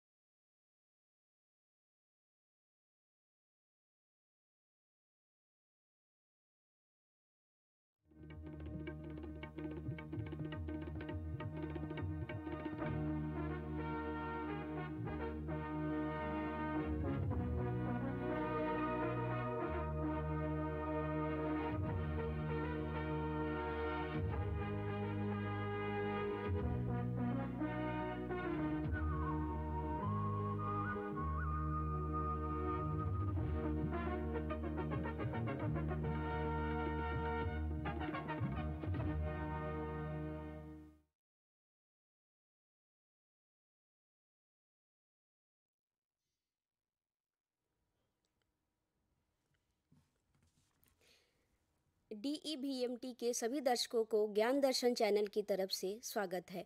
मैं doctor सुमन सिंह आज आपके सामने business यानी व्यावसायिक आयोजन क्या होते हैं, खेल से संबंधित आयोजन क्या होते हैं, इसके संदर्भ में बात करूंगी। आज इसके अंतर्गत जिन विषयों के बारे में आप जानेंगे वे विषय हैं व्यावसायिक आयोजन क्या होते हैं, व्यावसायिक आयोजन कितने प्रकार के होते हैं, खेल से संबंधित आयोजन क्या होते हैं, खेल उद्योग का पैमाना क्या होता है, खेल कितने प्रकार के होते हैं एवं भारत में खेल की क्या स्थिति है, भारत में खेल की क्या दशा है, इसके बारे में जानेंगे। खेल आयोजनों में प्रौद्योगिकी के क्या लाभ हैं, खेल आयोजनों का विपणन में क्या संभावनाएं हैं, व्यापार एवं खेल से संबंधित आयोजनों का सामाजिक एवं आर्थिक क्या प्रभाव पड़ता है एवं खेल आयोजन का प्रबंधन। सबसे पहले हम बात करते हैं व्यावसायिक आयोजन क्या होते हैं। व्यावसायिक आयोजन का क्षेत्र काफ़ी विस्तृत होता है। आज भारत की अर्थव्यवस्था दुनिया की सबसे बड़ी अर्थव्यवस्थाओं में शामिल है। भारत की अर्थव्यवस्था, भारत के व्यवसाय, छोटे और बड़े व्यवसाय जो भी हैं उनसे व्यवसाय के क्षेत्र में काफ़ी संभावनाएं विकसित हुई हैं। व्यावसायिक आयोजन वे आयोजन होते हैं जो किसी उद्यम को, जो अर्थ से संबंधित रणनीतियों को तय करने के लिए 2 व्यक्ति, 2 टीम आपस में आमने सामने सम्मिलित होते हैं। वे उसमें लक्षित दर्शक होते हैं, उपभोक्ता होते हैं और नेता होते हैं। वे सभी व्यक्ति एक जगह बैठ करके कोई व्यावसायिक आयोजन, व्यवसाय यानी अर्थ को बढ़ाने से संबंधित आयोजन करते हैं उसे व्यावसायिक आयोजन कहा जाता है। 19वीं शताब्दी में उत्तरी अमेरिका में राजनीतिक और धार्मिक कांग्रेस में पेशेवर संघों के सम्मेलनों में विशेष आयोजन उभर करके सामने आए।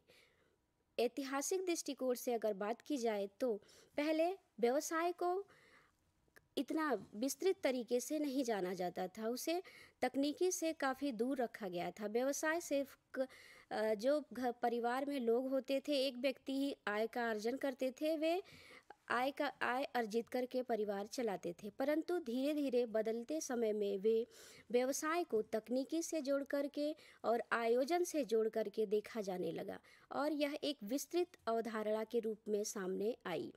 व्यवसाय दिन प्रतिदिन सकारात्मक प्रगति की तरफ बढ़ रहा है। आयोजन कंपनियां व्यवसाय को बहुत अधिक सीमा तक बढ़ाने में कारगर साबित हो रही हैं।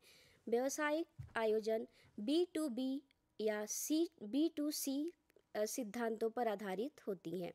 B2B अर्थात उपभोक्ता और व्यवसाय, व्यवसाय से व्यवसाय एवं उपभोक्ता से व्यवसाय, इस सिद्धांत पर व्यवसाय आधारित होते हैं। इसके अंतर्गत जानते हैं कि व्यावसायिक आयोजन कितने प्रकार के होते हैं। व्यावसायिक आयोजन मुख्य रूप से 9 प्रकार के होते हैं। कुछ व्यावसायिक आयोजन मुख्य हैं जैसे कि MIC और कॉरपोरेट आयोजन, बैठक और सम्मेलन, प्रोत्साहन, नेटवर्किंग आयोजन, कॉरपोरेट आतिथ्य, प्रदर्शनियां और व्यापार शो, उत्पाद लॉन्च, सेवा लॉन्च, सक्रियता, खुदरा कार्यक्रम आयोजन, अन्य व्यावसायिक आयोजन जैसे कि मर्चेंडाइजिंग आयोजन, विशेष बिक्री प्रलोभन आयोजन, प्रदर्शन और फिल्म टेलीविज़न आधारित आयोजन, ग्रामीण सक्रियता। इसमें हम सबसे पहले बात करते हैं MICE कॉरपोरेट आयोजन। MICE कॉरपोरेट आयोजन यह एक इंडस्ट्री होती है जो कि व्यवसाय से संबंधित आयोजन को आयोजित करती है। इसमें काफ़ी अपार संभावनाओं का विकास करते हैं लोग। उपभोक्ता और व्यावसायिक जगत के सभी आयोजनकर्ता इसमें सम्मिलित होते हैं और इसके 2 खंड होते हैं, आंतरिक खंड एवं बाह्य खंड। आंतरिक खंड वे होते हैं जो कि आंतरिक व्यवस्थाओं को देखते हैं और बाह्य का खंड होते हैं जैसे कि भ्रमण कंपनियां, एयरलाइंस, इन सभी विभिन्न प्रकार के प्रभाग को देखते हैं और इसमें समान हित, समान अवसर सम्मिलित होता है। आगे बढ़ते हुए बात करते हैं बैठक और सम्मेलन। बैठक सम्मेलन को परिणाम और परिचर्चा के आधार पर 3 प्रकार के बांटे गए हैं। सबसे पहला है सूचना लेने वाली बैठक। सूचना लेने वाली बैठक जैसा कि नाम से ही आप समझ पा रहे होंगे, सूचना लेने वाली बैठक वह बैठक होती है जिसमें नेता किसी विषय से संबंधित तथ्यों को प्रस्तुत करता है, जो व्यवसायी होते हैं उनके समक्ष बताता है कि किस विषय पर सूचना हमें एकत्र करनी है और वे अपनी राय को देते हैं। इस प्रकार से सूचना लेने वाली बैठक में सूचना क्या लेनी है, किस तरीके से लेनी है और किन किन माध्यमों से लेनी है, इसके बारे में इसमें विचार विमर्श किया जाता है। दूसरा है सूचना देने वाली बैठक। सूचना देने वाली बैठक से तात्पर्य है इसे एक सलाहकार बैठक के रूप में भी जाना जाता है। सलाहकार बैठक के रूप में जैसे कि इसमें नेता सूचना देने वाली सूचना किस विषय पे देना है और आमने सामने बैठ करके विचार विमर्श किया जाता है और सूचना एक तरीके से, क्रमबद्ध तरीके से प्रस्तुत की जाती है। राय मशवरा करने के बाद जो है कि वो मुक्त प्रश्नावली होती है। मुक्त प्रश्नावली प्रस्तुत करते हैं और उन्हें अवसर देते हैं कि लोग उसमें क्या प्रश्न पूछना चाहते हैं और क्या जानना चाहते हैं, ये सारे लोग उसको देखते हैं। आगे बढ़ते हुए बात करते हैं समस्या समाधान बैठक। समस्या समाधान बैठक क्या होती है? समस्या समाधान बैठक जैसे कि इसमें नेता को काफ़ी विनम्र रूप से लोगों के सामने प्रस्तुत होना पड़ता है और जो व्यवसायी वर्ग होता है उनके साथ बैठ करके वो समस्या समाधान की तरफ बात करते हैं कि क्या समस्याएं हैं और उसका समाधान क्या होगा, किस तरीके से समाधान निकलेगा। समस्या के बारे में काफ़ी विस्तृत रूप से वे बात करते हैं और बात ही नहीं करते बल्कि उसका समाधान ढूंढ लेते हैं कि इसका क्या समाधान होगा। व्यावसायिक जगत से संबंधित क्या समाधान होंगे या जो रणनीतियाँ तैयार की जाएंगी उससे संबंधित क्या, तो वे सभी व्यवसायी वर्ग एक साथ मिल करके समस्या के समाधान को ढूंढते हैं। आगे बात करते हैं प्रोत्साहन। प्रोत्साहन जैसा कि कहा गया है ये काफ़ी यात्राओं से संबंधित होता है। आज प्रत्येक वर्ग व्यवसाय के क्षेत्र में यात्राएं काफ़ी योगदान दे रही हैं। यात्राओं से हमारे देश का जो राजस्व है, आर्थिक व्यवस्था काफ़ी सुदृढ़ हो रही है। कहते हैं कि हर व्यक्ति आज रुचि ले रहा है, यात्राओं में रुचि ले रहा है कि सैर कर दुनिया की गाफिल जिंदगानी फिर कहाँ, जिंदगानी गर रही तो नौजवानी फिर कहाँ। प्रोत्साहन के अंतर्गत आयोजनकर्ता या व्यवसायी यात्राओं से संबंधित, भ्रमण से संबंधित आयोजन करते हैं और उनमें व्यवसायिक जगत को किस तरीके से हम बढ़ाते हैं, आर्थिक व्यवस्था को किस तरह से बढ़ाते हैं, इन सब के बारे में हम बात करते हैं कि एक लक्षित दर्शक किस तरीके से आयोजन करेगा और तकनीकी का कैसे इस्तेमाल करेगा, इन सभी विषयों पे वे बात करते हैं। भारत में बहुत सारे गंतव्य हैं जो यात्राओं को बढ़ाते हैं, जैसे कि दुबई एक बहुत ही बहुत यात्रा या भ्रमण के हिसाब से बहुत ही उचित स्थान है जो व्यावसायिक जगत में काफ़ी सुदृढ़ है और अन्य स्थानों पर आयोजित करते हैं व्यवसाय को। व्यावसायिक आयोजन जगह जगह होता है, जो जैसे किसी होटल में जितने भी व्यावसायिक वर्ग के लोग होते हैं वे एकत्र होते हैं, उन्हें एकत्र करके व्यावसायिक आयोजन किए जाते हैं। आगे बढ़ते हुए हम बात करते हैं नेटवर्किंग आयोजन। नेटवर्किंग आयोजन मुख्य रूप से 3 बिंदुओं पर आधारित होता है। नेटवर्किंग आयोजन के अंतर्गत यह आज जो जिस हिसाब से समय बदल चुका है, तो प्रत्येक व्यवसायिक दुनिया में दूर दूर बैठे होते हैं, तो उन्हें किस तरीके से एक साथ जोड़ेंगे, यह नेटवर्किंग के माध्यम से प्रत्येक व्यावसायिक वर्ग से हम जुड़ते हैं। हम ये देखते हैं कि वो किस प्रकार से, क्या हमारी समस्या है। कभी कभी उत्पाद के क्षेत्र में कुछ ऐसे प्रोडक्ट होते हैं, कुछ ऐसे उत्पाद होते हैं जिन्हें प्रचार प्रसार की आवश्यकता पड़ती है। प्रचार प्रसार की आवश्यकता के लिए तो उन उत्पाद को लॉन्च करने के लिए, उनके प्रसार एवं बिक्री को बढ़ाने के लिए हम नेटवर्किंग का आयोजन करते हैं। नेटवर्किंग का आयोजन करने के बाद 3 बिंदुओं पे स्थित होता है, जैसे कि जो प्रतिभागी होते हैं उनका उद्देश्य क्या होता है, किसके बारे में बात करना है। यह नेटवर्किंग के माध्यम से एक दूसरे से हम संबंधित होते हैं। फिर बात करते हैं कि कारपोरेट आतिथ्य क्या होता है। जब व्यावसायिक वर्ग को, व्यावसायिक रिश्तों को और व्यावसायिक जगत के सभी लोगों को एक साथ सुदृढ़ करने के लिए और व्यावसायिक रिश्ते मजबूत करने के लिए एक दूसरे को एक जगह पे कोई आयोजन किया जाता है, जिसमें उनके आने की व्यवस्था, जाने की व्यवस्था, बैठने की व्यवस्था और किस प्रकार से क्या समस्याएं होती हैं, कैसे बाज़ार में मूल्यों को और उत्पादित समस्याओं को किस तरीके से समाधान किया जाए, कैसे उनके बाज़ार मूल्य को बढ़ाया जाए, इन सभी चीज़ों पे विचार विमर्श करते हैं। आज प्रत्येक व्यावसायिक वर्ग सिर्फ सौंदर्य ही नहीं खोजता, अपितु वह संतुष्टि भी खोजता है कि वो किस प्रकार से कैसे प्रोडक्ट खरीदे, किस तरह से, जिस हिसाब से आज प्रतियोगिता बढ़ गई है और दुकान कई तरीके के खुलते हैं। सभी व्यवसायी वर्ग अपने व्यवसाय को लेकर काफ़ी चिंतित रहते हैं, सजग रहते हैं और दिन प्रतिदिन उन्हें बढ़ाने में लगे रहते हैं कि किस प्रकार से हम उन्हें बढ़ाएं। तो आयोजनकर्ता आतिथ्य से संबंधित आयोजन को आयोजित करते समय यह ध्यान रखते हैं कि कैसे उन्हें आना है, कैसे जाना है, कहाँ पे आयोजन करना है, आयोजन से संबंधित किन चीज़ों का प्रयोग करेंगे और कैसे दिखाएंगे, इन सभी चीज़ों के बारे में वह व्यवस्था करते हैं। और उनसे संबंधित खाने की सामग्री, और जाते समय उपहार की भी व्यवस्था कहीं कहीं देखी जाती है कि वह, क्योंकि यह देखा जाता है कि जब एक बार उपभोक्ता संतुष्ट होता है तभी वह दूसरी बार आने की कोशिश करता है। तो प्रथम बार में जो है कि उसको काफ़ी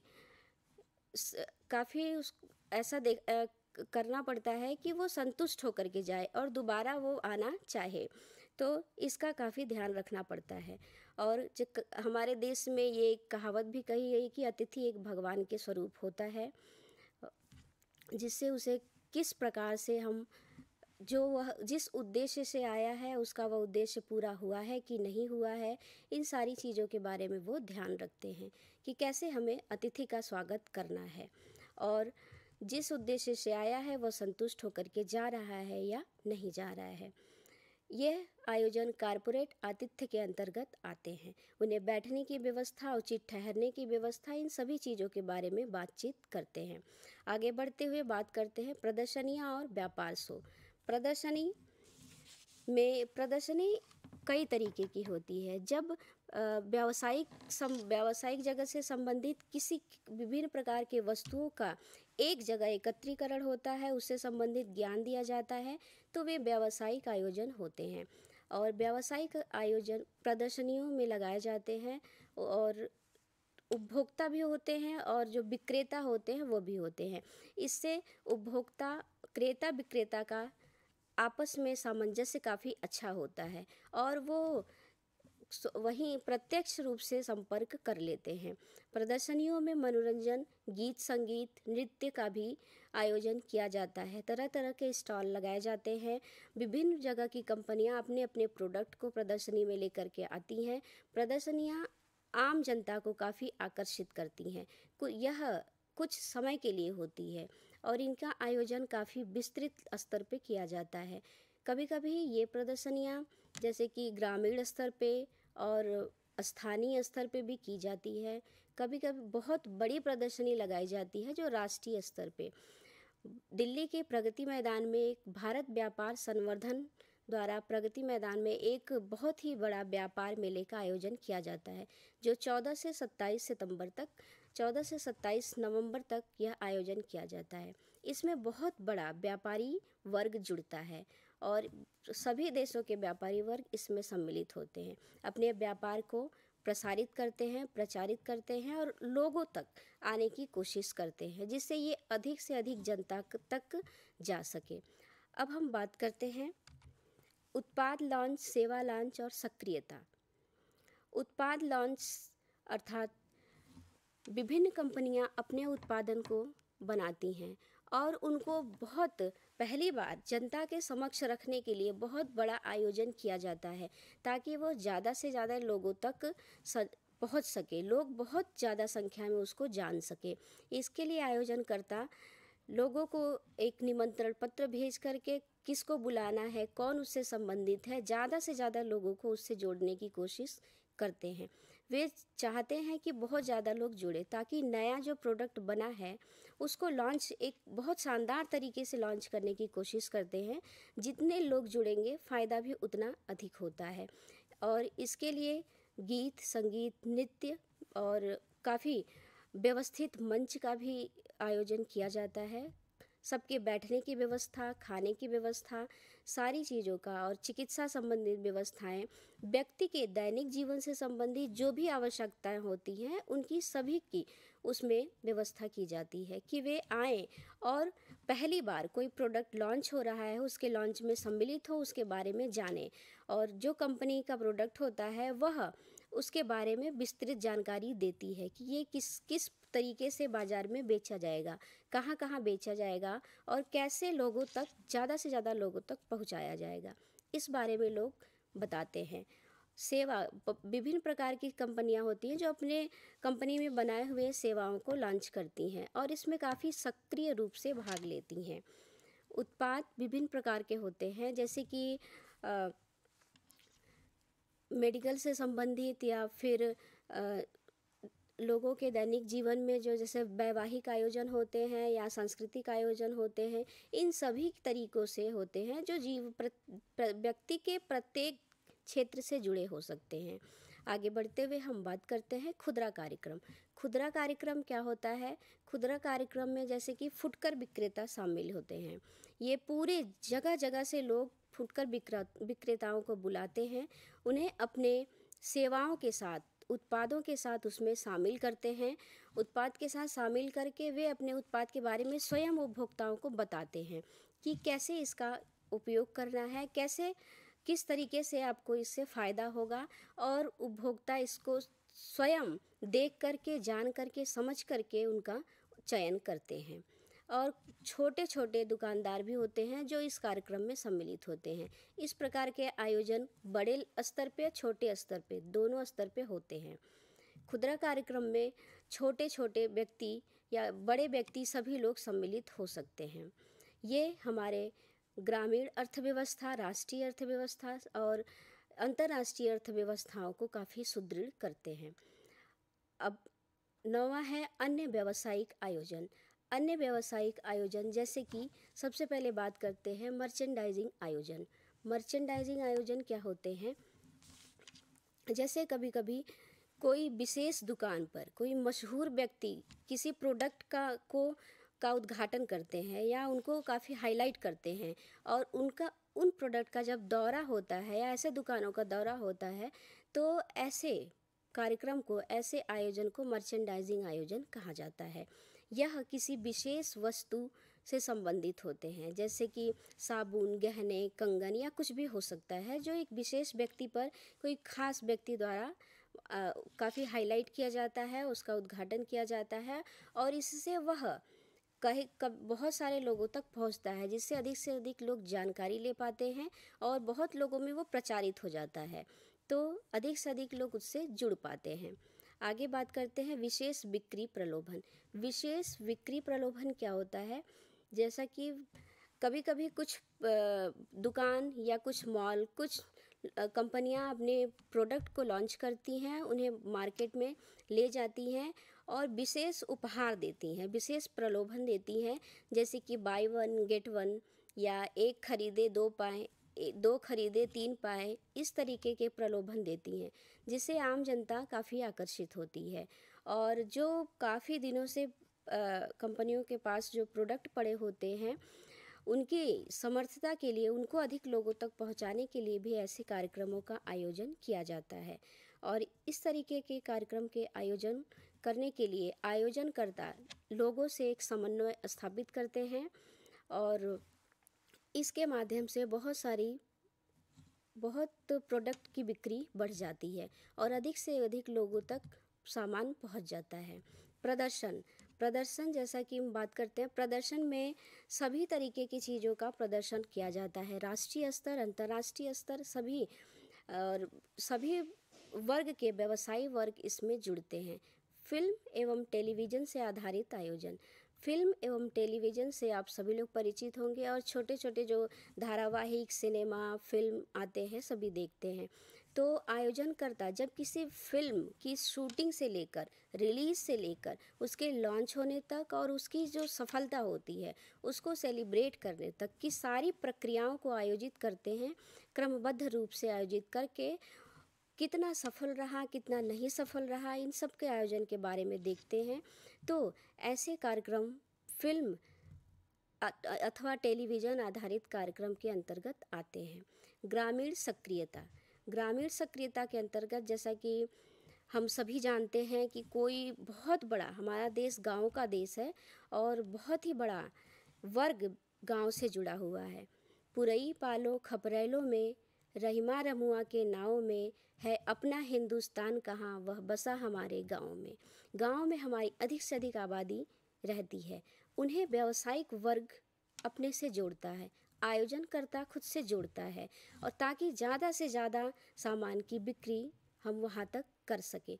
कभी कभी बहुत सारा उत्पाद तैयार हो जाता है, लॉन्च हो जाता है, परंतु एक ही स्थान पे पड़ा रह जाता है, उसका प्रचार प्रसार वहाँ तक नहीं हुआ रहता है। तो इसलिए ग्रामीण सक्रियता को इसमें जोड़ते हैं, ग्रामीण वर्ग को जोड़ते हैं, और एक समय था जबकि सूर्योदय अभियान का आयोजन किया गया था। सूर्योदय अभियान के अंतर्गत जैसे कि स्वच्छ प्रकाश की व्यवस्था या स्वच्छ प्रकाश, उचित प्रकाश, सौर ऊर्जा के माध्यम से, लालटेन के माध्यम से बहुत प्रकाश की व्यवस्था घरों घरों तक हो पाए, इसके लिए सूर्योदय योजना का प्रारंभ किया गया था या सूर्योदय अभियान चलाए गए थे। ये आयोजनकर्ता ग्रामीण लोगों को इससे जोड़ करके रखे थे और वहाँ तक इन्होंने पहुँचाया था। और जैसे कभी कभी होता है कि गांव के लोग दूर देश जा कर के नौकरी करते हैं और आय अर्जन करते हैं, उन्हें घर पैसा भेजने में दिक्कत होती है, तो उनके लिए एम-पैसा सर्विस की शुरुआत की गई थी। इसके माध्यम से वे दूर बैठे हुए अपने परिवार तक पैसे भेज पाते थे। तो आयोजनकर्ता इस तरह के आयोजन को भी आयोजित करते हैं जिसमें अधिक से अधिक ग्रामीण स्तर के लोग सम्मिलित होते हैं। अब आगे बढ़ते हुए बात करते हैं खेल संबंधित आयोजन। खेल संबंधित आयोजन, खेल हमारे दैनिक जीवन के लिए बहुत ही आवश्यक है। खेल हर देश की शान होता है, इसको बनाने वाला बहुत ही महान है। हमारा इससे शारीरिक, मानसिक, व्यक्तिगत सभी प्रकार के विकास होते हैं। खेल हमारे जीवन के लिए बहुत उपयोगी होते हैं, यह हर देश के लिए बहुत आवश्यक है। खेल के प्रमुख पैमाने इस प्रकार हैं जैसे कि स्थानीय, क्षेत्रीय पैमाना, राष्ट्रीय पैमाना, अंतर्राष्ट्रीय, वैश्विक घटना। कुछ खेल स्थानीय स्तर पर जैसे विद्यालय, महाविद्यालय स्तर पर आयोजित होते हैं, वे खेल स्थानीय के अंतर्गत आते हैं। इन पैमानों पर ये खेल आधारित होते हैं। क्षेत्रीय आयोजन, क्षेत्रीय स्तर पर जो खेल आयोजित होते हैं वे क्षेत्रीय आयोजन के अंतर्गत आते हैं। राष्ट्रीय, जो देश स्तर पर खेल से संबंधित आयोजित करते हैं, वे खेल से संबंधित आयोजन या राष्ट्रीय स्तर पर आयोजित होते हैं। अंतर्राष्ट्रीय आयोजन, अंतर्राष्ट्रीय आयोजन जैसे कि बहुत देश से बाहर जा कर के जब किसी खेल से संबंधित आयोजन किए जाते हैं तो वे अंतर्राष्ट्रीय आयोजन होते हैं। वैश्विक आयोजन, वैश्विक जो विश्व स्तर पर खेल आयोजित किए जाते हैं वे आयोजन वैश्विक आयोजन होते हैं। इसको मेगा आयोजन कहते हैं। ये बहुत ही बड़े स्तर पे होता है। इसमें आयोजनकर्ता कहाँ कहाँ से लोग सम्मिलित होंगे, कैसे सम्मिलित होंगे, इन सारी चीज़ों के बारे में वे बताते हैं। खेल के प्रकार जैसे कि ओलंपिक खेल, क्रिकेट विश्व कप, फीफा विश्व कप, राष्ट्रमंडल खेल, इंडियन प्रीमियर लीग, हॉकी विश्व कप, ये सभी मेगा खेल के होते हैं।